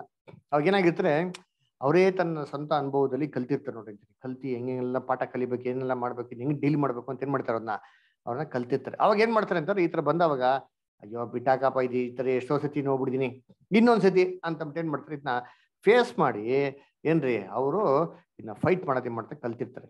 ಅಂತವ್ರು ಕ್ರಿಸ್ತನಲ್ಲಿ ಹೆಂಗಿರ್ತಾರೆ ಅಂತಂದ್ರೆ ಸ್ಟ್ರಾಂಗ್ ಆಗಿರ್ತಾರೆ. ಸೊ ಹಂಗಾರೆ ಆ ವೀಕ್ ಆಗಿದ್ದವ್ರಿಗೆ, ಅವ್ರಿಗೆ ಆ ದುರ್ಬಲ ಹೃದಯ ಇರೋರಿಗೆ ಅವ್ರೇನು ಅಂತಂದ್ರೆ, ನಾವೇನಪ್ಪ ನೋಡ್ಬೇಕು ಅಂತಂದ್ರೆ, ನೋಡಿ ಇವಾಗ ನಾವು ಓಟ ಓಡ್ತಾ ಇರ್ಬೇಕಾರೆ ಎಷ್ಟ್ ಸತಿ ಬೀಳ್ತೀರಿ, ಎಷ್ಟ್ ಸತಿ ಎದ್ದೊಳ್ತೀರಿ, ಲೆಕ್ಕನೇ ಇಲ್ಲ ಬಿಟ್ರಿ ಅಲ್ವರ. ಏನೋ ಎದ್ದು ಬೀಳ್ಬೇಕಾರೆ ಅಥವಾ ಬಿದ್ದಿ ಎದ್ದೊಳ್ಬೇಕಾರೆ ದೇವ್ರು ನಮ್ಮನ್ನ ಏನ್ ನೋಡ್ತಾರೆ, ಎಷ್ಟ್ ಸತಿ ಬಿದ್ದೆ ಅಂತ ನೋಡ್ತಾರ ಅಂದ್ರೆ, ಎಷ್ಟ್ ಸತಿ ಬಿದ್ದೆ ಅಂತ ನೋಡಲ್ಲ, ಎಷ್ಟ್ ಸತಿ ಬಿದ್ದ ಮೇಲೆ ಎದ್ದೊಳಗ್ ಪ್ರಯತ್ನ ಮಾಡಿ ಅದನ್ನೇ ಏನ್ ಮಾಡೋದು ದೇವ್ರು ನಮ್ಮ ಹತ್ರ ನೋಡೋದು ಅಲ್ವರ. ಬೀಳ್ತಾನೆ ಇರ್ತೀರಿ, ಅದರ ಲೆಕ್ಕನೇ ಇಲ್ಲ ಬಿಡ್ರಿ ಅಂತೀನಿ ಅದರ. ಆದ್ರೆ ಬಿದ್ಮೇಲೆ ಎದ್ದು ನಿಂತ್ಕೊಬೇಕು ನೋಡ್ರಿ ಅಂತೀನಿ. ಇದೇ ದೇವ್ರು ನಮ್ಮ ಹತ್ರ ಏನ್ ಮಾಡೋದು, ಎದ್ದು ನೋಡೋದು. ಹಂಗಾರೆ ನಮ್ಮ ನೋಡೋದು ಏನಂದ್ರೆ ದೇವ್ರು ಇಂಟೆನ್ಷನ್. ಇದೇ ತರ ಒಬ್ರು ಸಹೋದರಗಳು ಅಥವಾ ಸಹೋದರಿಗಳು ಯಾರೋ ಒಂಥರ ಬಲಹೀನತೆಗಳನ್ನ ಈ ತರ ಮಾಡೋ ಸಂದರ್ಭ ನಾವೇನ್ ಮಾಡ್ಬೇಕಂದ್ರೆ, we should read there intention ಅಲ್ವರ. ಸೊ ಅದಕ್ಕೆ ನೋಡ್ಬೇಕಾದ್ರೆ ಏನ್ರಿ, ನಾವ್ ಏನಪ್ಪಾ ಮಾಡ್ಬೇಕಂದ್ರೆ, ದೇವ್ರ ಯೋಜನೆಯಲ್ಲಿ ಇವ್ರಿಗೂ ಕೂಡ ಏನ್ ಮಾಡೋದು, ಒಂದು ಕಾಲಿಂಗ ಇದೆ ಅಲ್ವರ. ನೋಡಿ, ನಾವು ಯೇಸು ಕ್ರಿಸ್ತನ ಜೊತೆಗಿರಂತ ಡಿಸೈಪಲ್ಸ್ ಅಲ್ಲಿ ಒಬ್ರು ತುಂಬಾ ಏನಾಗಿದ್ರು ಗೊತ್ತಾ, ಸಾಫ್ಟ್ ಆಗಿದ್ರು. ಯಾರಂತಂದ್ರೆ ಅಪೋಸ್ಟಲ್ ಜಾನ್. ಅಂದ್ರೆ ಯೇಸು ಕ್ರಿಸ್ತ ಸಾಯ್ಬೇಕಾರೆ ಅವ್ರ ಏನ್ ಮಾಡ್ತಾರೆ, ಕೊನೆಯ ಪಂಕ್ತಿಯಲ್ಲಿ ಕೂತಿರ್ಬೇಕಾರೆ ಅವ್ರ ಎದೆ ಮೇಲೆ ಬರ್ಕೊಂಡಿರ್ತಾರೆ. ಯಾರೋ ಜಾನ್. ಅದರ ಯೋಚನೆ ಮಾಡಿರ್ತೀನಿ. ಅಂದ್ರೆ ಯೇಸು ಕ್ರಿಸ್ತನ್ಗೆ ತುಂಬಾ ಕ್ಲೋಸ್ ಆಗಿದ್ದವರು, ಅಂದ್ರೆ ತುಂಬಾ ಎಮೋಷನಲ್ಗೆ ಟಚ್ ಆಗಿದ್ದವ್ರು ಯಾರಪ್ಪ ಅಂತಂದ್ರೆ ಏನ್ರಿ, ಸ್ನಾನಿಕನಾದ ಯೋಹಾನ. ಅವರು ಏನ್ ಮಾಡ್ತಾ ಇದ್ರು, ತನ್ನ ಕಾನ್ಸಿಕ್ಯೂಷನ್ ಏನ್ ಮಾಡ್ತಾ ಇದ್ರು, ಓಡಾಡ್ತಾ ಇದ್ರು ಅಲ್ದರ. ಅದೇ ತರ ಎಲ್ಲಾರು ಏನ್ ಮಾಡ್ತಾ ಇದ್ರು, ಕಾನ್ಸಿಕ್ಯೂಷನ್ಗೆ ಫೈಟ್ ಮಾಡ್ತಾನೆ ಇರ್ತಾರೆ ಅಲ್ದರ. ಸೊ ಅದಕ್ಕೆ ನೋಡ್ಬೇಕಾದ್ರೆ ನಾವೇನ್ ಮಾಡ್ಬೇಕು ಅಂತಂದ್ರೆ, ನಾವ್ ಹೆಂಗೆ ಹೋರಾಡ್ತಾ ಇದ್ರೋ ಎಲ್ಲಾರು ಅವ್ರವ್ರದೇ ರೀತಿಯಲ್ಲಿ ಏನ್ ಮಾಡ್ತಾರೆ, ಸರ್ಕಲ್ ಅಲ್ಲಿ ಫೈಟ್ ಮಾಡ್ತಾವ್ರೆ. ಈ ಫೈಟಿಂಗ್ಸ್ಗಳು ಯಾರಿಗೇನ್ ಗೊತ್ತಾಗಲ್ಲ, ಮತ್ತೊಬ್ರು ಗೊತ್ತಾ, ನಮಗೂ ದೇವ್ರಿಗೆ ಮಾತ್ರ ಬಿಟ್ಟಿದ್ದು ಅಂದ್ರ. ನಾನ್ ಯಾವ ತರ ಫೈಟ್ ಮಾಡಿದ್ ನಿಮ್ಗೇನೋ ಗೊತ್ತಾ, ಇಲ್ಲ. ನೀವ್ ಯಾವ ತರ ಫೈಟ್ ಮಾಡಿದ್ ನನ್ಗೆ ಗೊತ್ತಾ ಅಂತಂದ್ರೆ ಇಲ್ಲ. ಅದರ ನಮ್ಮ ಎಕ್ಸ್ಪೀರಿಯನ್ಸಸ್ಗಳು ನಾವೇನ್ ಮಾಡ್ತೀವಿ, ನಮ್ಮಲ್ಲೇ ಅದನ್ನ ಇಟ್ಕೊಂಡಿರ್ತೀರಿ ಅಲ್ವರ. ಸೊ ಅದಕ್ಕೆ ನೋಡ್ಬೇಕಾದ್ರೆ ಏನಪ್ಪ ನೋಡ್ಬೇಕಂತಂದ್ರೆ, ಇವ್ರನ್ನ ಪ್ರೋತ್ಸಾಹ ಪಡಿಸ್ಬೇಕು ಏನ್ರಿ. ಇನ್ನ ನೀವು ಅಧಿಕವಾಗಿ ವಿಶ್ವಾಸದಲ್ಲಿ ಬೆಳೆಯೋದಿಕ್ಕೆ, ದೇವ್ರಿಗಿನ್ನ ಅಧಿಕವಾಗಿ ನಾವು ತ್ಯಾಗ ಮಾಡೋದಕ್ಕೆ ಮಾಡ್ಬೇಕು, ನಾವು ಅವ್ರನ್ನ ಪ್ರೋತ್ಸಾಹ ಪಡಿಸ್ಬೇಕು. ನಮ್ಮ ಬಲಹೀನತೆಯಲ್ಲಿ ಯಾರ ಬಲವೂ ಪೂರ್ಣ ಸಾಧಕವಾಗಿದೆ, ಅದರ ಆತನ ಒಂದು ಬಲವು ಪೂರ್ಣ ಸಾಧಕವಾಗಿದೆ. ಆಮೇಲೆ ಇವಾಗೆಲ್ಲ ಇರ್ಬೇಕಾದ್ರೆ ನಾವು ವೀಕ್ನೆಸ್ ಅಲ್ಲೇ ಇರ್ತೀರಿ.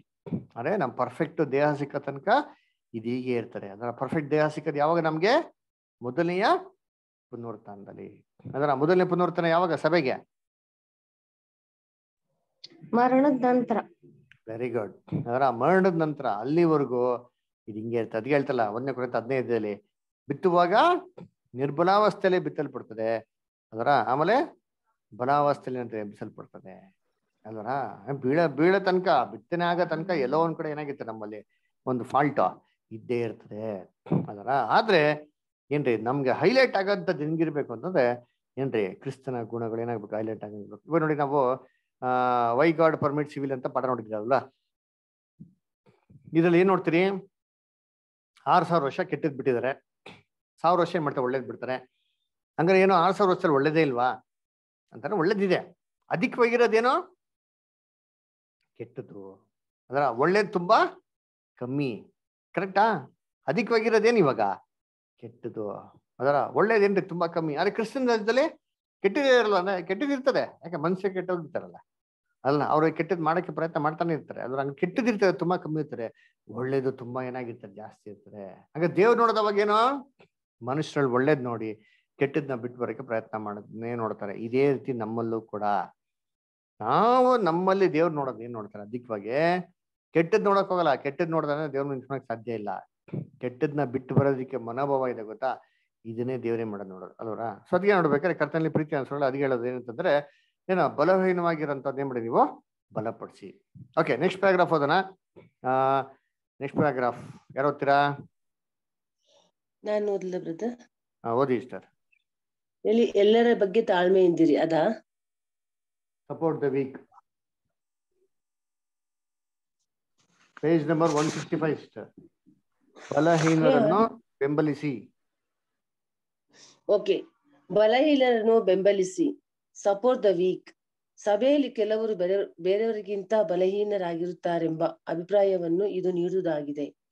ಕೇವಲ ದೈಹಿಕವಾಗಿ ಬಲಹೀನರಾಗಿರುವುದಿಲ್ಲ, ಬಲಹೀನರಾಗಿರುವುದಲ್ಲ, ಆದರೆ ಆತ್ಮಿಕ ರೀತಿಯಲ್ಲಿಯೂ ಬಲಹೀನರಾಗಿರುವುದು. ಮಾನವ ಶರೀರ ಕುಂದಿದ ರಚನೆಯಿಂದಾಗಿ ನೂತನ ಸೃಷ್ಟಿಗಳಾದ ಇವರು ಆತ್ಮಿಕ ಬೆಳವಣಿಗೆಯನ್ನು ಹೊಂದಲು ಬಹಳಷ್ಟು ಕಷ್ಟಪಡುವವರು. ಇಂಥವರನ್ನು ಕರ್ತನ ದೇಹದಿಂದ ತ್ಯಜಿಸಲಾಗದು. ಆದರೆ ಇದಕ್ಕೆ ಅವರನ್ನು ತನ್ನ ಕೃಪಾಜ್ಞಾನಕ್ಕೆ ಯೋಗ್ಯರು ಎಂದು ಪರಿಗಣಿಸಿದ್ದಲ್ಲಿ ಆತನು ಪ್ರೀತಿಸಿ ತನ್ನ ಅಮೂಲ್ಯ ರಕ್ತದ ಮೂಲಕ ಕೊಂಡುಕೊಂಡ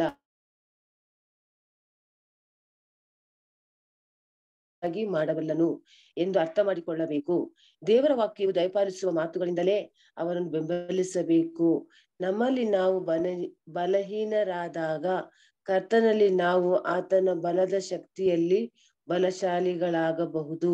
ನಮ್ಮ ಎಲ್ಲಾ ಚಿಂತಾಭಾರಗಳನ್ನು ಆತನ ಮೇಲೆ ಹಾಕಿ ಆತನ ಕೃಪೆಯ ಮೇಲೆ ವಿಶ್ವಾಸವುಳ್ಳವರಾಗಿದ್ದಲ್ಲಿ ಬಲಹೀನತೆ ಮತ್ತು ಶೋಧನೆಯ ಕಾಲಗಳಲ್ಲಿ ನನ್ನ ಕೃಪೆಯೇ ನಿನಗೆ ಸಾಕು, ಬಲಹೀನತೆಯೇ ಬಲವು ಪೂರ್ಣ ಸಾಧಕವಾಗುತ್ತದೆ. 2 ಕೊರಿಂಥ 12:9 ಎಂಬ ಆತನ ವಾಗ್ದಾನಗಳು ನೆರವೇರುವುವು.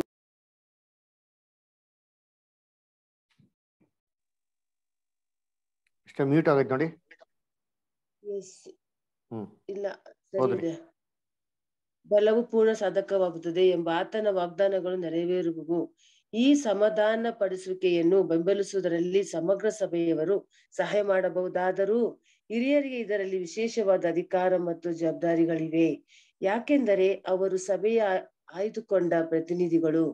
ಅಂದರೆ ಕರ್ತನವರು ಸಹ ಅಪೊಸ್ತಲನು ದೇಹದ ವಿವಿಧ ಅಂಗಗಳ ಬಗ್ಗೆ ಮಾತನಾಡುತ್ತಾ ಪಾಲಕರು ಮತ್ತು ಬೋಧಕರುಗಳ ಬಗ್ಗೆ ಮಾತನಾಡಿದ ಮೇಲೆ ವಿವಿಧ ರೀತಿಯ ಸಹಾಯಗಳ ಬಗ್ಗೆ ಮಾತನಾಡುತ್ತಾನೆ. 1 ಕೊರಿಂಥ 12:28. ನಿಶ್ಚಯವಾಗಿಯೂ ದೇವರ ನಿಜವಾದ ಸಂತೋಷವು ಸಭೆಯ ಪ್ರತಿಯೊಬ್ಬ ಸದಸ್ಯನೂ ಅಂತಹ ಸಹಾಯ ಸ್ಥಾನಗಳನ್ನು ಅಲಂಕರಿಸುವುದರಲ್ಲಿದೆ. ಸಭೆಯ ಪ್ರತಿನಿಧಿಗಳಾಗಿ ಆಯ್ಕೆಗೊಂಡಿರುವ ಹಿರಿಯರಿಗೆ ಸಹಾಯ ಮಾಡುವುದು ಮಾತ್ರವಲ್ಲ, ಪರಸ್ಪರರಿಗೆ ಸಹಾಯ ಮಾಡುವುದು, ಅವಕಾಶ ದೊರೆತಂತೆ ಎಲ್ಲರಿಗೂ ಒಳ್ಳೆಯದನ್ನೇ ಮಾಡುವುದು, ಅದರಲ್ಲೂ ವಿಶೇಷವಾಗಿ ನಂಬಿಗಸ್ತ ಮನೆವಾರ್ತೆಯವರಿಗೆ. Thank you sister. ಕರ್ತನಲ್ಲಿ ಪ್ರೀತಿಯಾದಂತ ಸಹೋದರ ಸಹೋದರರು ನೋಡ್ಬೇಕ್ರೆ ಏನ್ರಿ, ಬಲಹೀನರನ್ನು ಬೆಂಬಲಿಸಿ ಅಂತ ಹೇಳ್ತಾರೆ. ಏನಿದು ಬಲಹೀನರು ಅಂತಂದ್ರೆ, ಕೆಲವು ಜನ ಫಿಸಿಕಲ್ ಆಗಿ ಮಾತ್ರ ಅಲ್ಲ, ಸ್ಪಿರಿಚುವಲ್ ಆಗಿ ಏನಾಗಿರ್ತಾರೆ, ವೀಕ್ ಆಗಿರ್ತಾರೆ ಅಲ್ವರ. ಏನ್ರಿ ಅಂದ್ರೆ ಸ್ಪಿರಿಚುವಲ್ ವೀಕ್ ಅಂತಂದ್ರೆ ಅವ್ರಿಗೆ ಏನೇ ಪಂಪ್ ಮಾಡ್ರಿ, ಅದ್ರ ಏನೇ ಹೇಳ್ಕೊಡ್ರಿ, ಆ ಸ್ಪಿರಿಚುವಲ್ ಮೆಚ್ಯೂರಿಟಿಗೆ ಏನಾಗಲ್ಲ, ಕಂಪ್ಲೀಟ್ ಆಗಿ ಅವ್ರು ಬರಲ್ಲ. ಆದ್ರೆ ಅವ್ರಿಗೇನ ಆಸೆ, ನಂಬಿಕೆಯಲ್ಲಿರ್ಬೇಕು, ಸೋದರ ಐಕ್ಯತೆಯಲ್ಲಿರ್ಬೇಕು, ಪ್ರೀತಿಯಲ್ಲಿರ್ಬೇಕು, ಅನ್ಯೋನ್ಯತೆಯಲ್ಲಿರ್ಬೇಕು, ಒಗ್ಗಟ್ಟಾಗಿರ್ಬೇಕು ಅಂತ ಏನಿದೆ ಆ ಸೈಕಾಲಜಿ ಇರ್ತಾರೆ. ಅವಾಗ ನಾವೇನ್ ಮಾಡ್ಬೇಕು ಅಂದ್ರೆ ಅವ್ರಿಗೆ ಏನ್ ಮಾಡ್ಬೇಕು, ಪ್ರೋತ್ಸಾಹ ಪಡಿಸ್ಬೇಕು. ಅಂದ್ರೆ ಅವ್ರನ್ನ ದೂರ ತಳ್ಳೋದಾಗ್ಲಿ ಅಥವಾ ಅವ್ರನ್ನ ನೆಗ್ಲೆಕ್ಟ್ ಮಾಡೋದಾಗ್ಲಿ ಅಥವಾ ಅವ್ರನ್ನ ಬಿಟ್ಬಿಡೋದಾಗ್ಲಿ ಮಾಡಕ್ ಹೋಗ್ಬಿಡ್ದು. ಇವ್ರನ್ನೂ ಜೊತೆಗೆ ಏನ್ ಮಾಡ್ಬೇಕು, ಇಟ್ಕೊಬೇಕು. ಕರ್ತನ ಅವನ್ನ ಪ್ರೀತಿ ಮಾಡಿರ್ಬೇಕಾದ್ರೆ ಖಂಡಿತವಾಗೂ ಅವರಲ್ಲಿ ಏನಿದೆ, ಏನೋ ಒಂದು ಒಳ್ಳೇದು ಅಂತ ದೇವ್ರು ಏನ್ ಮಾಡೋರೆ, ನೋಡೋರೆ. ಅಂದ್ರೆ ಅವರು ಕರ್ತನ ಎಣಿಕೆಯಲ್ಲಿ ಬಂದವ್ರೆ ಅಂತಂದ್ರೆ ಏನೋ ಒಂದು ಒಳ್ಳೇದು ಏನಾಗಿದೆ ಇದೆ ಅಲ್ವರ. ಅವಾಗ ಏನ್ ಮಾಡ್ಬೇಕು, ಅವ್ರನ್ನ ಸ್ಟ್ರೆಂಥನ್ ಮಾಡ್ಬೇಕು ಅಂತ ಹೇಳ್ತಾರೆ ಅಲ್ವರ. ಸೊ ಅದ್ ನೋಡ್ಬೇಕಾದ್ರೆ ಏನಪ್ಪ ಅವ್ರಿಗೆ ತಿಳಿಸ್ಕೊಡ್ಬೇಕು ಅಂತಂದ್ರೆ, ನಮ್ಗೆ ಹಿಬ್ರಿಯಲ್ಲಿ ಹೇಳ್ತಲ್ಲ ಮಾತು, ಅದರ ಏನ್ರಿ, ಸಮಯೋಚಿತವಾದಂತ ಸಮಯದಲ್ಲಿ ನಾವು ಸಹಾಯನ ಹೊಂದತಕ್ಕಾಗಿ ನೋಡೋಣ, ಕೃಪಾಸನಂತ ಧೈರ್ಯವಾಗಿ ಹೋಗೋಣ ಅಂತ. ಆ ರೀತಿ ಏನ್ರಿ ಇವ್ರಿಗೆ ಏನ್ ಮಾಡ್ಬೇಕು ಅಂತಂದ್ರೆ ಏನ್ರಿ, ಬರೀ ಆ ಒಂದು ಸಭೆ ಹಿರಿಯರ ಮೇಲೆ ಸ್ಪೆಷಲ್ ರೆಸ್ಪಾನ್ಸಿಬಿಲಿಟಿ ಇರ್ತದೆ. ಅಂದ್ರೆ ಅವ್ರು ಮಾತ್ರ ಅಲ್ಲ, ಇಡೀ ಸಭಿಕರು ಎಲ್ಲರೂ ಅವ್ರಿಗೆ ಏನ್ ಮಾಡ್ಬೇಕು, ಅವ್ರನ್ನ ಎಂಕರೇಜ್ ಮಾಡ್ಬೇಕು, ನೆಗ್ಲೆಕ್ಟ್ ಮಾಡ್ಬಾರ್ದು ಅಲ್ವರ. ಯಾವುದೇ ಕಾರಣಕ್ಕೂ ಅವರ ಒಂದು ಬಲಹೀನತೆಗಳು ಹೈಲೈಟ್ ಆಗತ್ತಾರ ಅಥವಾ ಬಲಹೀನತೆಗಳಿದೆ ಅಂತಂದ್ಬಿಟ್ಟು ಎಲ್ಲರಿಗೂ ಗೊತ್ತಾಗದ ರೀತಿಯಲ್ಲಿ ಏನ್ ಮಾಡಕ ಅದನ್ನ ಏನ್ ಮಾಡ್ಕೋ, ಎಂಕರೇಜ್ ಮಾಡ್ಬೇಕು ಅಂತ ಏನ್ ಮಾಡ್ತಾರೆ ಅಲ್ಲಿ ಹೇಳ್ತಾರೆ ಅಲ್ವರ. ಸೊ ಹೆಂಗಪ್ಪ ಅಂತ ನೋಡ್ಬೇಕಾರೆ, ಇವಾಗ ಮನೆಯಲ್ಲಿ ಏನ್ರಿ ಎಲ್ಲಾ ಮಕ್ಳು ಚೆನ್ನಾಗಿದ್ದಿ, ಒಬ್ರು ಮಗ ಹ್ಯಾಂಡಿಕ್ಯಾಪ್ ಆಗಿದ್ದಾರೆ ಅಂತಂದ್ರೆ ನಾವ್ ಏನ್ ಮಾಡ್ತೀರಿ, ಸಾಮಾನ್ಯವಾಗಿ ತಂದೆ ತಾಯಿಗಳಿಗೆ ಯಾರು ಮುಖ್ಯತ್ವ ಕೊಡ್ತಾರೆ ಅಂದ್ರೆ ಎಲ್ಲಾ ಚೆನ್ನಾಗಿರೋ ಬಿಟ್ಬಿಟ್ಟು ಹ್ಯಾಂಡಿಕ್ಯಾಪ್ ಮೇಲೆ ಕಾನ್ಸಂಟ್ರೇಷನ್ ಜಾಸ್ತಿ ಇರ್ತಾರೆ. ಯಾಕಂದ್ರೆ ಅವ್ನ ಸ್ವಂತ ಕೆಲಸ ಏನ್ ಮಾಡ್ಕೊಳಕ್ಕಾಗಲ್ಲ, ಅವ್ನು ಮಾಡ್ಕೊಳಕ್ಕಾಗಲ್ಲ. ಅವಾಗ ನಾವೇನ್ ಮಾಡ್ಬೇಕು ಅಂದ್ರೆ ಅವ್ರಿಗೆ ಎಂಕರೇಜ್ ಮಾಡ್ಬೇಕು ಅಲ್ವರ. ಏನಕ್ಕೆ, ಅವರು ದುಡುವಾಗಿ ನಿಲ್ಲೋದಿಕ್ಕೆ ಮಾಡ್ಬೇಕು, ಎಂಕರೇಜ್ ಮಾಡ್ಬೇಕು. ಅದಕ್ಕೆ ಹೇಳ್ತಾರಲ್ಲ ಅಪೊಸ್ತಲ ಪೌಲ್ 1 ಕೊರಿಂಥ 12:28 ಹೇಳ್ಬೇಕಾದ್ರೆ ಸಭೆಯಲ್ಲಿ ಏನಾಗಿರೋ ಅನೇಕ ಸಹಾಯಕರು ಏನಾಗಿದ್ದಾರೆ ಇದಾರೆ ಅಂತ ಹೇಳ್ತಾರೆ. ಇದಕ್ಕೆ ಅಂತ ಅಂದ್ಬಿಟ್ಟು ದೇವ್ರು ಏನ್ ಮಾಡ್ತಾರೆ, ಸಭೆಯಲ್ಲಿ ಒಂದು ಪ್ರೋತ್ಸಾಹ ಮಾತುಗಳಕ್ಕೆ ಏನ್ ಮಾಡ್ತಾರೆ, ಕೆಲವು ಜನ ದೇವರು ಇಟ್ಟಿರ್ತಾರೆ ಸಭೆಗಳಲ್ಲಿ. ಅವ್ರ ಮಾತುಗಳಿಂದ ಏನಾಗಬೇಕು, ಇವ್ರಿಗೆ ಇದು ತುಂಬಾ ಒಂದು ಧೈರ್ಯ ತುಂಬಾಗಿರ್ತದೆ. Okay, next paragraph ಹೋದನ. Patient towards all. ಯಾರು ಓದ್ತೀರಾ? ರಾಜು ಬ್ರದರ್.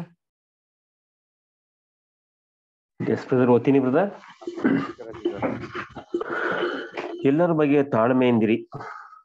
ಈ ಬುದ್ಧಿ ಮಾತುಗಳಿಗೆ ವಿಧೇಯರಾಗುವುದರಿಂದ ಎಲ್ಲಾ ಸಂದರ್ಭಗಳಲ್ಲಿ ಒಬ್ಬರಿಗೊಬ್ಬರು ಸಹನೆಯಿಂದಿದ್ದು ನೂತನ ಸೃಷ್ಟಿಗಳು ತಾವು ಸರಿಯಾದ ಮನೋವೃತ್ತಿಯನ್ನು ಚಲಾಯಿಸುವುದು ಮಾತ್ರವಲ್ಲ, ತಮ್ಮಲ್ಲಿ ಪರಿಶುದ್ಧಾತ್ಮನ ಭವ್ಯ ಕೃಪೆಯಾದ ತಾಳ್ಮೆಯನ್ನು ಬೆಳೆಸಿಕೊಳ್ಳುತ್ತಿದ್ದೇವೆಂದು ಕಂಡುಕೊಳ್ಳುತ್ತಾರೆ. ತಾಳ್ಮೆಯು ಪರಿಶುದ್ಧಾತ್ಮನ ಕೃಪೆಯಿಂದಾಗಿದ್ದು ಜೀವನದ ಎಲ್ಲಾ ಸಂಗತಿಗಳಲ್ಲಿ ಸಭೆಯ ಒಳಗೂ ಹೊರಗೂ ಇವೆರಡರಿಗೂ ಅಪಾರವಾದ ಸಾಧನೆಯ ಅವಕಾಶಗಳನ್ನು ಪಡೆದಿದೆ. ಇಡೀ ಪ್ರಪಂಚವು ನಮ್ಮ ತಾಳ್ಮೆಯನ್ನು ಬಯಸುತ್ತದೆ ಎಂಬುದನ್ನು ನಾವು ನೆನಪಿನಲ್ಲಿಟ್ಟುಕೊಳ್ಳುವುದು ಒಳಿತು. ನಾವು ದೇವರ ವಾಕ್ಯದಲ್ಲಿ ಸೃಷ್ಟಿಗಳ ನರಳುವ ಸ್ಥಿತಿಯನ್ನು ಸ್ಪಷ್ಟವಾಗಿ ನೋಡುವಾಗ ಇದನ್ನೇ ಗ್ರಹಿಸುತ್ತೇವೆ. ಅಲ್ಲಿ ನಾವು ಪತನದ ಕಥೆಯನ್ನು, ಅದರಿಂದ ಹೇಗೆ ಎಲ್ಲರೂ ಒಳಗಾದವರು ಎಂಬುದನ್ನು ನೋಡುತ್ತೇವೆ. ಅದರಲ್ಲಿಯೇ ನಾವು ಪಾಪಗಳ ಬಗ್ಗೆ ದೇವರ ತಾಳ್ಮೆ, ಅವರನ್ನು ಬಿಡುಗಡೆಗೊಳಿಸುವ ಆತನ ಅದ್ಭುತವಾದ ಪ್ರೀತಿ, ಅದಕ್ಕಾಗಿ ಆತನು ಮಾಡಿದ ಹಂಚಿಕೆ, ತನ್ನ ಸಭೆಯನ್ನು ಆಶೀರ್ವದಿಸಿ ಅದನ್ನು ವಿಕಾರವಾದ ಪಾಪ ಮತ್ತು ಮರಣವೆಂಬ ಕೆಸರಿನ ಗುಂಡಿಯಿಂದ ಮೇಲೆ ಕೆತ್ತಿದ್ದು ಮಾತ್ರವೇ ಅಲ್ಲದೆ ಇಡೀ ಮಾನವ ಕುಲಕ್ಕೆ ಮಹಿಮೆಯುಳ್ಳ ಪೂರ್ವ ಸಿದ್ಧತೆಯನ್ನು ಮಾಡಿದ್ದಾನೆ ಎಂಬಿವುಗಳನ್ನು ಕಾಣುತ್ತೇವೆ. ಇದರಲ್ಲಿಯೇ ಲೋಕದ ದೊಡ್ಡ ತೊಂದರೆ ಎಂದರೆ ಅವರು ವಿರೋಧಿಯ ಭ್ರಮೆಗೊಳಗಾಗಿದ್ದಾರೆ ಎಂಬುದನ್ನು ನಾವು ನೋಡುತ್ತೇವೆ. ಈ ಪ್ರಪಂಚದ ದೇವರು ನಂಬಿಕೆ ಇಲ್ಲದವರ ಮನಸ್ಸನ್ನು ಮಂಕು ಮಾಡಿದ್ದಾನೆ. 2 ಕೊರಿಂಥ 4:4. Thank you brother. Thank you Raj brother. ಅದು ನೋಡ್ಬೇಕಾದ್ರೆ ಎಲ್ಲರೊಂದಿಗೆ ಏನ್ ಮಾಡಿ ನೀವು ತಾಳ್ಮೆಯಿಂದಿರಿ ಅಲ್ವರ. ಈ ತಾಳ್ಮೆ ಬಂದ್ಬಿಟ್ಟು ನಮ್ಮ ಬ್ರದರ್ ಹೇಳ್ಬೇಕಾದ್ರೆ ಹೇಳ್ತಾರೆ, the crown of all the character ಅಂತ ಏನ್ ಮಾಡ್ತಾರೆ ಹೇಳ್ತಾರೆ ಅದರ. ಎಲ್ಲ ಒಂದು ಒಳ್ಳೆ ಗುಣಗಳಲ್ಲಿ ತಾಳ್ಮೆ ಅಂತ ಅಂದ್ಬಿಟ್ಟೇನ್ರಿ ಸೂಪರ್ ಆಗಿರೋಂಥ ಎಕ್ಸಲೆಂಟ್ ಕ್ಯಾರೆಕ್ಟರ್ ಅಂತ ಏನ್ ಮಾಡ್ತಾರೆ ಹೇಳ್ತಾರೆ. ಆದ್ರೆ ಇದೇ ನಮ್ಮ ಹತ್ರ ಏನಾಗಿರೋದು ತುಂಬಾ ಡಿಫಿಷಿಯನ್ಸಿ ಆಗಿರೋದು. ಇವಾಗ vitamin D deficiency, vitamin C deficiency ಅನ್ನಗೆ ಕೊರತೆ ನಮ್ಮಲ್ಲಿ ಇರೋದು. ಯಾವ ಕೊರತೆ? ತಾಳ್ಮೆ ಅಂದ್ಬಿಟ್ಟೇನ್ರಿ ತುಂಬಾ ಒಂದು ಕೊರತೆ ಆಗಿರೋದು ಅಲ್ವರ. ಜಗತ್ತಲ್ಲೂ ಏನ್ರಿ ತಾಳ್ಮೆ ತುಂಬಾ ಕಮ್ಮಿ ನೋಡಂತೀರಿ ಅಂದ್ರ. ಬೆಳಗ್ಗೆ ಎದ್ರಿ ಏನ್ರಿ ಎಲ್ಲ ಆ ಕಡೆ ಓಡಾಡೋದು, ಈ ಕಡೆ ಓಡಾಡೋದು, ಟ್ರಾಫಿಕ್ ಅಲ್ಲಿ ನೋಡಿದ್ರೆ ಏನ್ರಿ ತಾಳ್ಮೆ ಕಮ್ಮಿ. ಅದಕ್ಕೆ ಪೊಲೀಸ್ ಫಸ್ಟೇ ಹಾಕ್ಬಿಡ್ತಾರೆ ಗ್ರೀನು, ರೆಡ್ಡು, ಆರೆಂಜು. ಅದರ ಆರೆಂಜ್ ಬರ್ತಾರೆ, ಹಂಗೇನೆ ಆರೆಂಜ್ ಬರೋಕ್ಕಿಂತ ಮುಂಚೆನೇ ಏನ್ ಮಾಡ್ಬಿಡ್ತಾರೆ, ಸೀದಾ ಹಂಗೆ ಹೊಟ್ಟೋಗ್ಬಿಡ್ತಾರೆ ಅಲ್ವರ. ಆಮೇಲೆ ಇವಾಗ ಕೆಲವು ಜಾಗದಲ್ಲಿ ಏನ್ ಮಾಡೋರೆ, ಟೈಮರ್ ಹಾಕ್ಬಿಟ್ಟವ್ರೆ. ಏನಂತಾರೆ 50 ಸೆಕೆಂಡ್ಸ್ 30 ಸೆಕೆಂಡ್ಸ್ ಟೆನ್ಷನ್ ತಗೊಂಡ್ಬಿಟ್ರಪ್ಪ. ತಾಳ್ಮೆ ಅಂದಿರಿ ಏನ್ ಜಾಸ್ತಿ ಹೊತ್ತಿರಲ್ಲ ನೋಡಿ, ಇಷ್ಟೇ ಸಮಯ ಇರ್ತಾರೆ ಅಂತ ಬಿಟ್ಟದ್ರ. ಅದಕ್ಕೆ ಏನ್ ಹೇಳ್ತಾರೆ, ಈ ತಾಳ್ಮೆನ ಎಕ್ಸರ್ಸೈಸ್ ಮಾಡೋಕ್ಕೆ ಜೀವನದಲ್ಲಿ ಸಿಕ್ಕಾಪಟ್ಟೆ ಅವಕಾಶಗಳೇನಾಗಿದೆ ಇದೆ ಅಂತ ಏನ್ ಮಾಡ್ತಾರೆ ಹೇಳ್ತಾರೆ. ಇದನ್ನ ನಾವೇನ್ ಮಾಡ್ಬೇಕು, ಈ ಅವಕಾಶಗಳನ್ನ ಉಪಯೋಗಿಸ್ಬೇಕು. ನಮ್ಮ ತಾಳ್ಮೆ ಕೆಡ್ಸೋ ಸಿಚುವೇಶನ್ ಬಂದವಾಗ ಏನ್ ಮಾಡ್ಬೇಕು, ಆವಾಗ ನಾವು ತಾಳ್ಮೆ ಬೆಳೆಸ್ಕೊಳಕ್ಕೆ ಏನ್ ಮಾಡಕ್ ನಾವು ಪ್ರಯತ್ನ ಮಾಡ್ಬೇಕು ಅಂತ ಏನ್ ಮಾಡ್ತಾರೆ ಹೇಳ್ತಾರೆ ಅದರ. ಅದಕ್ಕೆ ನಮ್ಮ ಬ್ಯೂಟಿಫುಲ್ ಉದಾಹರಣೆ ಏನಪ್ಪ ಕೊಡ್ತಾರೆ, ಪರಲೋಕದ ತಂದೆ ದೇವ್ರು ತೋಳ್ರಿ ಅದರ. ಎಷ್ಟು ತಾಳ್ಮೆ ಇದ್ದಾರೆ ಅಂದ್ರೆ, ಮನುಷ್ಯ ಪಾಪ ಮಾಡಿ ಬಿದ್ದಾದವು ಕೂಡ ಅವನ್ಗೇನ್ ಮಾಡ್ಲಿಲ್ಲ ದೇವ್ರು, ಅವನ್ಗೆ ಶಿಕ್ಷೆ ಕೊಟ್ರು. ಆದ್ರೆ ಸಂಪೂರ್ಣವಾಗಿ ಏನ್ ಮಾಡಕ್ ಹೋಗಿಲ್ಲ, ಸರ್ವನಾಶ ಮಾಡಕ್ ಹೋಗಿಲ್ಲ. ಏನ್ ಮಾಡಿದ್ರು, ಒಂದು ವಿಮೋಚನೆ ಕೊಟ್ಟು ಅವನ್ಗೆ ಅಂತ ಒಂದು ಯೋಜನೆ ಮಾಡಿ ಆ ಮರಣದಿಂದ ಕಾಪಾಡಿ, ಅವ್ನ್ ಮಾತ್ರ ಅಲ್ಲ ಅವ್ನ್ ಇಡೀ ಸಂತತಿನೇ ಎಲ್ಲ ಸಂಪೂರ್ಣವಾಗಿ ನಾಶ ಮಾಡಿದಿರ. ಅವನ್ನೆಲ್ಲ ಕಾಪಾಡಕ್ಕೆ ಏನ್ ಮಾಡೋ ದೇವ್ರು ಅವ್ನು ಬ್ಯೂಟಿಫುಲ್ ಪ್ಲಾನ್ ಮಾಡವ್ರೆ ಅದರ. ಸೇತಾನ್ ಜೊತೆಗೆ ದೇವ್ರು ಏನ್ ಮಾಡೋರೆ, ಬಹು ತಾಳ್ಮೆಯಿಂದ ಏನ್ ಮಾಡೋರು ಅವ್ರೆ. ಎಷ್ಟು ವರ್ಷ? 6000 years ಏನ್ ಮಾಡೋರು ದೇವ್ರು ತಾಳ್ಮೆಯಿಂದ ಕಾಯ್ತಾನೆ ಅವ್ರೆ. ಯಾಕೆಂದ್ರೆ ದೇವ್ರ ಪ್ಲಾನ್ ಏನಾಗ್ಲಿ ಅದರ ಒಂದು ಏನ್ರಿ ರೈಪ್ ಕಂಡೀಷನ್ ಬರ್ಲಿ, ಹಣ್ಣಾಗ್ಲಿ ಅಂತ ಅಲ್ಲರ. ಏನ್ರಿ ಕಾಯಿ ಇತ್ತು ಅದರ, ಹಣ್ಣಾಗೋದಕ್ಕೆ ಏನ್ ಮಾಡ್ತಾವ ದೇವ್ರು ವೇಟ್ ಮಾಡ್ತಾವ್ರೆ. ಎಷ್ಟು ವರ್ಷ?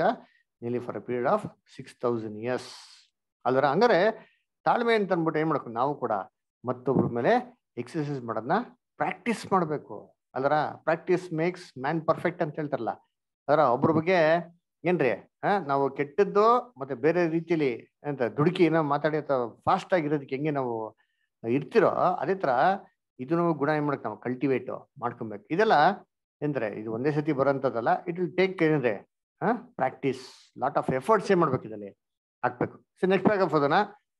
ನೆಕ್ಸ್ಟ್ ಪ್ಯಾರಾಗ್ರಾಫ್ ಯಾರು ಓದ್ತೀರಾ? ಸುಧಾಷ್ಟು ಇದೆಯಾ ಬುಕ್ ಓದ್ತೀರಾ? ಸುಜಾತಾ ಸಿಸ್ಟರ್ ಓದ್ಬೋದಾ? ಸುಧಾಷ್ಟು ಓದಿ. ಬ್ರದರ್ ನಾವ್ ಅಟೆಂಡ್ ಮಾಡ್ತಾ ಇದೀವಿ ಬ್ರದರ್. ಏನಮ್ಮ ಬ್ರದರ್ ನಮ್ಮ ಅಮ್ಮ ಒಂದ್ ಸ್ವಲ್ಪ ಬಿಸಿ ಇದೆ, ನಾವು ಅಟೆಂಡ್ ಮಾಡ್ತಾ ಇದೀವಿ ಬ್ರದರ್. ಓಕೆ ಸರಿ. ಸುಜಾತಾ ಸಿಸ್ಟರ್ ಓದ್ತೀರಾ? ಇದೆಯಾ ಬುಕ್ಕು? ಸುಜಾತಾ ಸಿಸ್ಟರ್ ಲೈನ್ ಇದ್ದೀರಾ?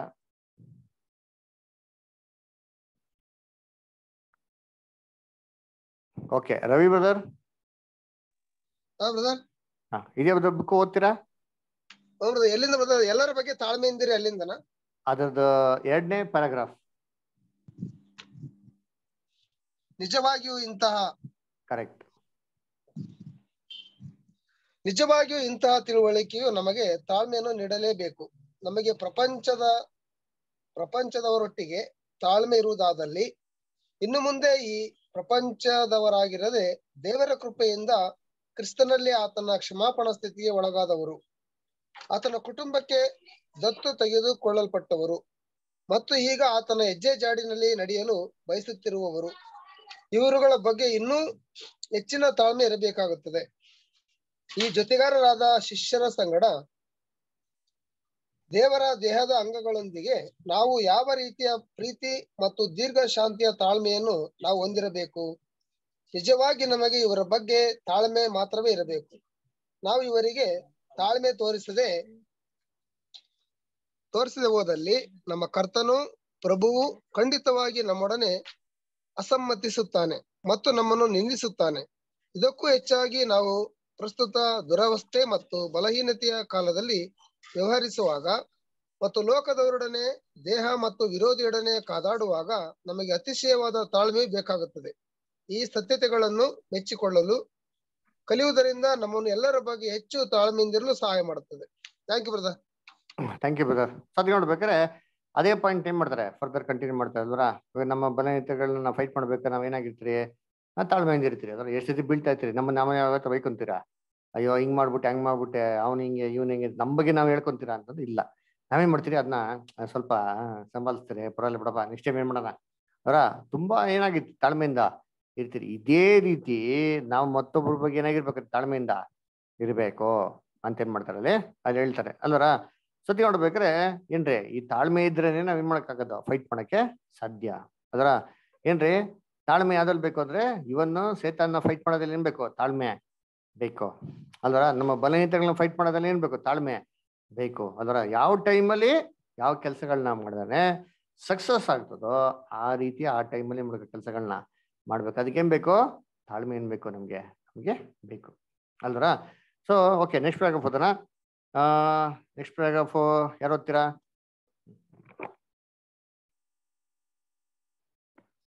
ಯಾರು ಕೇಡಿಗೆ ಕೇಡು ಮಾಡದಂತೆ ನೋಡಿಕೊಳ್ಳಿರಿ. ಸಿ ದಟ್ ನನ್ ರೆಂಡರ್ ಈವಿಲ್ ಫಾರ್ ಈವಿಲ್. ಇದು ವ್ಯಕ್ತಿಗತ ಬುದ್ಧಿವಾದಕ್ಕಿಂತಲೂ ಹೆಚ್ಚಿನದು. ಇದೊಂದು ರೀತಿಯ ಪ್ರತಿಬಂಧಕಾಜ್ಞೆಯಂತಿದ್ದು ಇಡೀ ಸಭೆಗೆ ಸಂಬೋಧಿಸಲ್ಪಟ್ಟಿದೆ ಮತ್ತು ಕರ್ತನ ಜನರ ಪ್ರತಿಯೊಂದು ಸಭೆಗೂ ಅನ್ವಯಿಸುವುದಾಗಿದೆ. ವಿಶ್ವಾಸಿಗಳ ಮನೆಯಲ್ಲಿ ಯಾರಾದರೂ ಸಹೋದರ ಸದಸ್ಯರ ಮೇಲೆ ಅಥವಾ ಹೊರಗಿನವರ ಮೇಲೆ ಹಗೆತನವನ್ನು ಸಾಧಿಸಲು ಪ್ರತೀಕಾರವನ್ನು ಅಥವಾ ಕೇಡಿಗೆ ಕೇಡನ್ನು ಮಾಡ ಬಯಸಿದ್ದಲ್ಲಿ ಸಭೆಯು ಇದನ್ನು ಗಮನಿಸಿಯೂ ಬೇರೆಯವರ ಕೆಲಸಕ್ಕೆ ಕೈ ಹಾಕುವವರಂತೆ ಸುಮ್ಮನೆ ಇರಬಾರದು. ಈ ಬಗ್ಗೆ ನೋಡುವುದು ಸಭೆಯ ಕರ್ತವ್ಯ. ಯಾರೂ ಅಪಕಾರಕ್ಕೆ ಅಪಕಾರವನ್ನು ಮಾಡದಂತೆ ನೋಡಿಕೊಳ್ಳುವುದೆಂದರೆ ಇಂತಹ ಮನಸ್ಸು ನಿಮ್ಮ ಮಧ್ಯೆ ಸಹೋದರರಲ್ಲಿ ಕಂಡು ಬಂದಾಗ ಆ ಕಡೆ ಸೂಕ್ತವಾದ ಗಮನವನ್ನು ಹರಿಸುವುದು. ಅದರಿಂದ ಇಂತಹ ಸಂದರ್ಭಗಳು ಉಂಟಾಗುವಾಗ ಇಂತಹ ಪ್ರತಿಬಂಧಕಾಜ್ಞೆಯು ಉಪಕ್ರಮಿಸುವ ಸಂದರ್ಭಗಳಲ್ಲಿ ಹಿರಿಯರ ಕರ್ತವ್ಯವೆಂದರೆ ಸಹೋದರ ಅಥವಾ ಸಹೋದರಿಗೆ ದೇವರ ವಾಕ್ಯಾನುಸಾರವಾಗಿ ನಯವಾಗಿ ಬುದ್ಧಿವಾದ ನೀಡುವುದು. ಅವರು ಅದನ್ನು ಕೇಳದೇ ಹೋದಲ್ಲಿ ಇದನ್ನು ಸಭೆ ಮುಂತಾದವರ ಗಮನಕ್ಕೆ ತರುವುದು ಅವರ ಕರ್ತವ್ಯ. ಇಲ್ಲಿ ಸಭಾ ನಿಯೋಗವು ಅಂತಹ ಅಕ್ರಮವಾದ ಸಂಗತಿಯ ವಿಚಾರಣೆ ಮಾಡುವ ಅಧಿಕಾರ ಪಡೆದುಕೊಳ್ಳುತ್ತದೆ. ನಾವು ಈ ರೀತಿಯಾಗಿ ಒಬ್ಬರನ್ನೊಬ್ಬರು ನೋಡುವುದು ಮಾತ್ರವಲ್ಲ, ಮತ್ತೊಬ್ಬರನ್ನು ಕರುಣಾಪೂರಿತ ಆಸಕ್ತಿಯಿಂದ ನೋಡಬೇಕು. ಹಿಂದೆ ಹೆಜ್ಜೆ ಹಾಕದಂತೆ ಗಮನಿಸಬೇಕು. ಆದರೆ ಇದಕ್ಕೆ ವ್ಯತಿರಿಕ್ತವಾಗಿ ಎಲ್ಲರೂ ಒಳ್ಳೆಯದನ್ನೇ ಅನುಸರಿಸುವಂತೆ ನೋಡಿಕೊಳ್ಳಬೇಕು. ಒಳ್ಳೆಯ ದೆಸೆಯಲ್ಲಿ ಆಗುವ ಎಲ್ಲಾ ಪ್ರಗತಿಯ ಕುರುಹುಗಳನ್ನು ನಾವು ಪ್ರಶಂಸಿಸಬೇಕು ಮತ್ತು ಅದಕ್ಕೆ ನಾವು ವೈಯಕ್ತಿಕವಾಗಿಯೂ ದೇವ ಜನರ ಸಭೆಯವರಾಗಿಯೂ ಬೆಂಬಲ ಸೂಚಿಸಬೇಕು.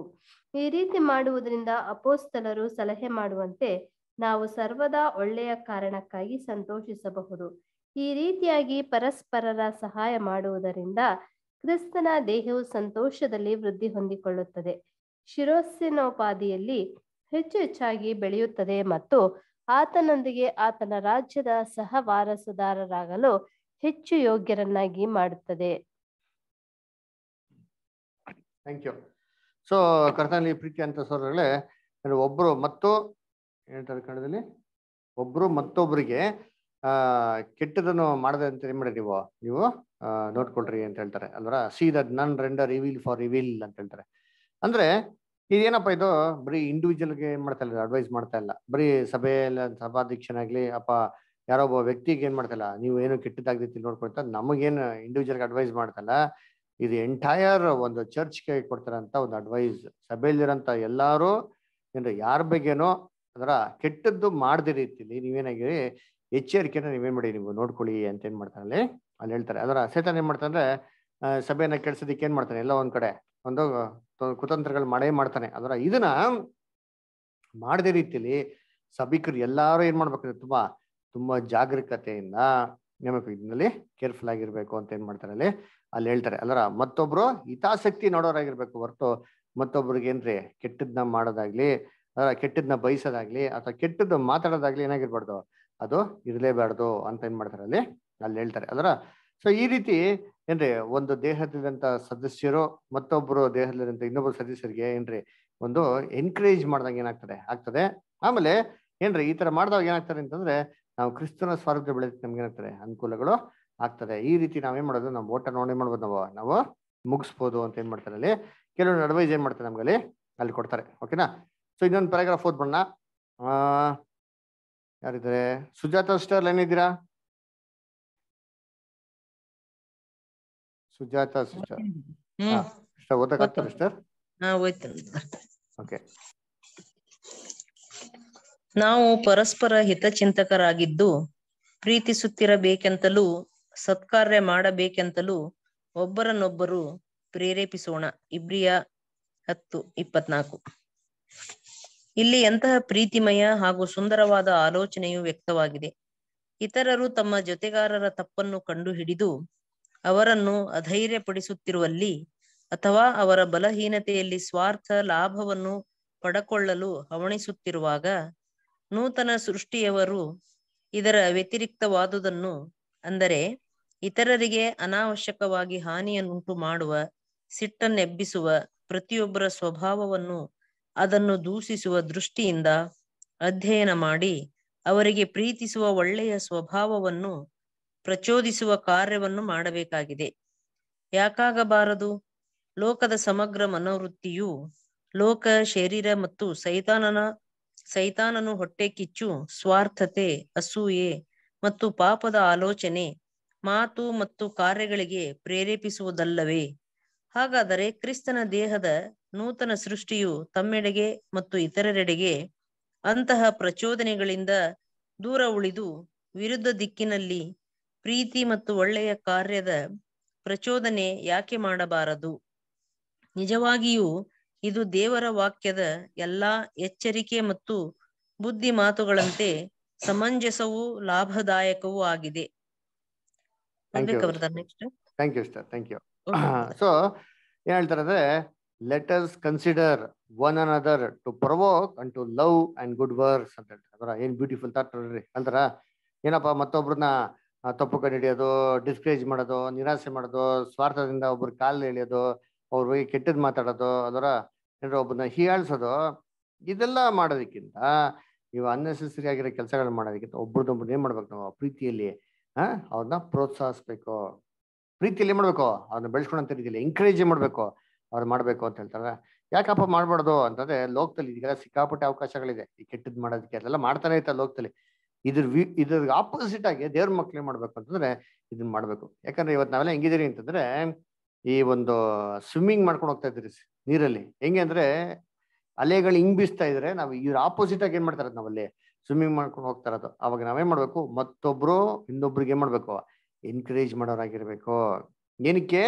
ಒಳ್ಳೆ ಕೆಲ್ಸಗಳಿಗೆ ಅಲ್ವರ ಏನ್ರಿ, ಒಂದು ಪ್ರೀತಿ ಒಂದು ಎಕ್ಸ್ಪ್ರೆಸ್ ಮಾಡಕ್ಕೆ ಏನಾಗಬೇಕು, ಮತ್ತೊಬ್ರಿಗೆ ಎನ್ಕರೇಜ್ ಮಾಡೋರಾಗಿರ್ಬೇಕು ಅಂತ ಹೇಳ್ತಾರೆ. ಅದರ ಸ್ವರ್ಗ ಕರ್ತನಲ್ಲಿ ಪ್ರೀತಿ ಅಂತ. ಸೊ ಅದಕ್ಕೆ ನಾವು ಇಬ್ರು 10ನೇ ಅಧ್ಯಾಯದಲ್ಲಿ ನೋಡೋದಕ್ಕೆ ನೆಕ್ಸ್ಟ್ ವಾಕ್ಯ ಏನೇನ್ ಕೇಳ್ತಾ ಅಂದ್ರೆ, ಇದರಿಂದ ನೀವು ಸಭೆ ಕೂಡೋದನ್ನೇ ಮಾಡಕ್ ಹೋಗ್ಬಿಡಿ, ಬಿಟ್ಟು ಬಿಡ್ರಿ ಅಂತ ಹೇಳ್ತಾರೆ. ಓದಿ ವಾಕ್ಯ ನೋಡಿ, ಇಬ್ರಿಯರು 10:24-25 ಓದಿ ಯಾರಾದ್ರು ಬೈಬಲಲ್ಲಿ. Hebrews 10:24-25.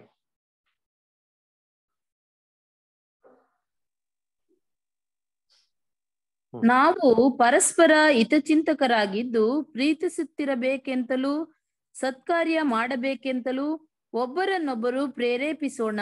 ನೋಡ್ರ, ಒಬ್ಬರನ್ನೊಬ್ಬರು ಏನ್ ಮಾಡೋಣ, ಪ್ರೇರೇಪಿಸೋಣ. ಈ ಒಂದು ಸತ್ಕಾರ್ಯಗಳು ಮಾಡಕ್ಕೆ ಏನ್ ಮಾಡೋಣ, ಪ್ರೇರೇಪಿಸೋಣ. ನೆಕ್ಸ್ಟ್ ಸಭೆಯಾಗಿ ಕೂಡಿಕೊಳ್ಳುವುದನ್ನು ಕೆಲವರು ರೂಢಿಯಾಗಿ ಬಿಟ್ಟಿರುವ ಪ್ರಕಾರ ನಾವು ಬಿಟ್ಟು ಬಿಡದೆ ಒಬ್ಬರನ್ನೊಬ್ಬರು ಎಚ್ಚರಿಸೋಣ. ನೋಡ್ರ, ಕೆಲವು ಜನ ಏನ್ ಮಾಡ್ತಾರೆ, ರೂಢಿಯಾಗಿ ಹ್ಯಾಬಿಟ್ ಮಾಡ್ಕೊಂಡ್ಬಿಟ್ಟವ್ರೆ ಅಲ್ವರ. ಏನ್ರಿ, ಬರ್ದೇನೇ ಇರೋದು ಕಂಟಿನ್ಯೂಸ್ ಆಗಿ ಅಲ್ವರ. ಏನ್ರಿ ಇದೆಲ್ಲ ಏನಂದ್ರೆ, ಇದು ಸೇತಾನ ಏನ್ ಮಾಡ್ತಾರೆ ಅಂದ್ರೆ, ಏನ್ ಮಾಡ್ತಾನೆ, ಕ್ಲೀನ್ ನಿಧಾನವಾಗಿ ಏನ್ ಮಾಡ್ತಾನೆ, ಸತ್ಯದಿಂದ ದೂರ ಕರ್ಕೊಂಡು ಹೋಗ್ತಾನೆ. ಕರ್ಕೊಂಡೋಗಿ ಎಲ್ಲಿಗೆ ಹೋಗ್ತಾನೆ, ಅವ್ನು ನಮ್ಗೇನ್ ರಕ್ಷಣೆ ಅಂತಾನು ಕೊಡಲ್ಲ ಬಿಡ್ತೀನಿ, ನಮ್ನ ಸಂಪೂರ್ಣವಾಗಿ 2ನೇ ಮಣಕ್ಕೆ ಹೋಗೋ ರೀತಿಯಲ್ಲಿ ಮಾಡ್ತಾನೆ, ಕರ್ಕೊಂಡು ಹೋಗ್ಬಿಡ್ತಾನೆ. ಅದರ ತನ್ನ ಮಾರ್ಗದಲ್ಲಿ ಅದರ ಕೆಲವು ಜನ ರೂಢಿ ಮಾಡ್ಕೊಂಬಿಟ್ಟವ್ರೆ, ಹ್ಯಾಬಿಟ್ ಮಾಡ್ಕೊಂಬಿಟ್ಟವ್ರೆ. ಅವ್ರೇನ್ರಿ ಈ ಕೆಲವೊಂದು ವಿಚಾರಗಳು ಏನಂತಂದ್ರೆ, ಇದು ಈ ದೇವ್ರ ವಾಕ್ಯ ಮನ್ಸಿಗೆ ನಾಟಿದ್ಮೇಲೆ ಕ್ರಿಯೆ ಮಾಡ್ಬೇಕು, ಮಾಡಕ್ಕೆ ಶುರು ಮಾಡ್ಬೇಕು. ಈ ದೇವ್ರ ವಾಕ್ಯ ಮನ್ಸಲ್ಲಿ ಹೋಗಿ ಕೆಲಸನೇ ಮಾಡಿಲ್ಲ ಅಂತ ತಿಳ್ಕೊಡ್ರಿ ಅಂತೀನಿ, ಅವಾಗ ಏನೆಲ್ಲ ಉಪದೇಶ ಹೇಳು ಸರಿ ಏನ್ರಿ, ವೇಸ್ಟ್. ಅದಕ್ಕೆ ವೀಕ್ ಆಗಿರೋದು ಎಂಕರೇಜ್ ಮಾಡ್ಬೇಕು. ಏನಕ್ಕೆ? ಬೆಳೆದಿಕ್ಕೆ, ಬಲ ಹೊಂದೋದಕ್ಕೆ, ದುಡುವಾಗಿರೋದಕ್ಕೆ. ಕೆಲವು ಜನ ಏನ್ ಮಾಡಿದ್ರೆ ರೂಢಿ ಮಾಡ್ಕೊಂಬಿಟ್ಟಾರಂತೆ. ನಾವೇನ್ ಮಾಡೋಣ, ಕಾಲವು ಏನ್ರ ಕಠಿಣವಾಗಿರೋದ್ ನೋಡ್ಬಿಟ್ಟು ಮತ್ತೊಬ್ರಿಗೆ ಏನ್ ಮಾಡೋಣ, ಅಧಿಕವಾಗಿ ಪ್ರೋತ್ಸಾಹ ಪಡಿಸೋಣ ಅಂತ ಹೇಳ್ತಾರೆ. ಅದಕ್ಕೆ ಸಭೆಯ ಒಂದು ಗ್ಯಾದರಿಂಗ್ ಏನ್ರಿ ಇಂಪಾರ್ಟೆಂಟ್. ನಾವೇನ್ ಮಾಡ್ಬೇಕು, ಒಟ್ಟಿಗೆ ನಾವು ಸೇರೋದನ್ನೇ ಮಾಡ್ಬೇಕು, ನಾವು ಪ್ರಾಕ್ಟೀಸ್ ಮಾಡ್ಬೇಕು ಇವಾಗ ಅದಕ್ಕೆ ಏನ್ರಿ, ಬರೋ ಭಾನುವಾರ ಕನ್ವೆನ್ಷನ್ ಇದೆ ಅಲ್ವಾ, February 19th. ಏನ್ರಿ ನಮ್ದು ಒಂದು ಆನ್ಯುಯಲ್ ಕನ್ವೆನ್ಷನ್. ದೇವ್ರ ಕೃಪೆಯಿಂದ ಏನ್ರಿ ಒಂದು ಆನ್ಯುಯಲ್ ಕನ್ವೆನ್ಷನ್ ಮಾಡಕ್ ದೇವ್ರು ನಮ್ಗೆ ಏನ್ ಮಾಡೋರೆ, ಅವಕಾಶ ಏನ್ ಮಾಡೋದು ನಮ್ಗೆ ಕೊಟ್ಟವ್ರೆ YMC ಹಾಲಲ್ಲಿ. ಅದಕ್ಕೆ ಏನ್ ಮಾಡ್ಬೇಕು, ಎಲ್ಲ ಸೋದರಿಗಳು ಒಟ್ಟಾಗಿ ನಾವೆಲ್ಲರೂ ಸೇರ್ಬೇಕು. ಏನ್ರಿ ಎಲ್ಲ ಒಟ್ಟಿಗೆ ಸೇರಿ ದೇವ್ರ ಕೆಲಸ ಮಾಡ್ಬೇಕು, ಮಾಡೋರಾಗಿರ್ಬೇಕು. ಅದನ್ನ ಕರ್ತನಲ್ಲಿ ಪ್ರೀತಿ ಅಂತ ಸೋದರಗಳೇ, ದೇವರು ಈ ವಾಕ್ಯಗಳನ್ನ ಆಶೀರ್ವದಿಸ್ಲಿ.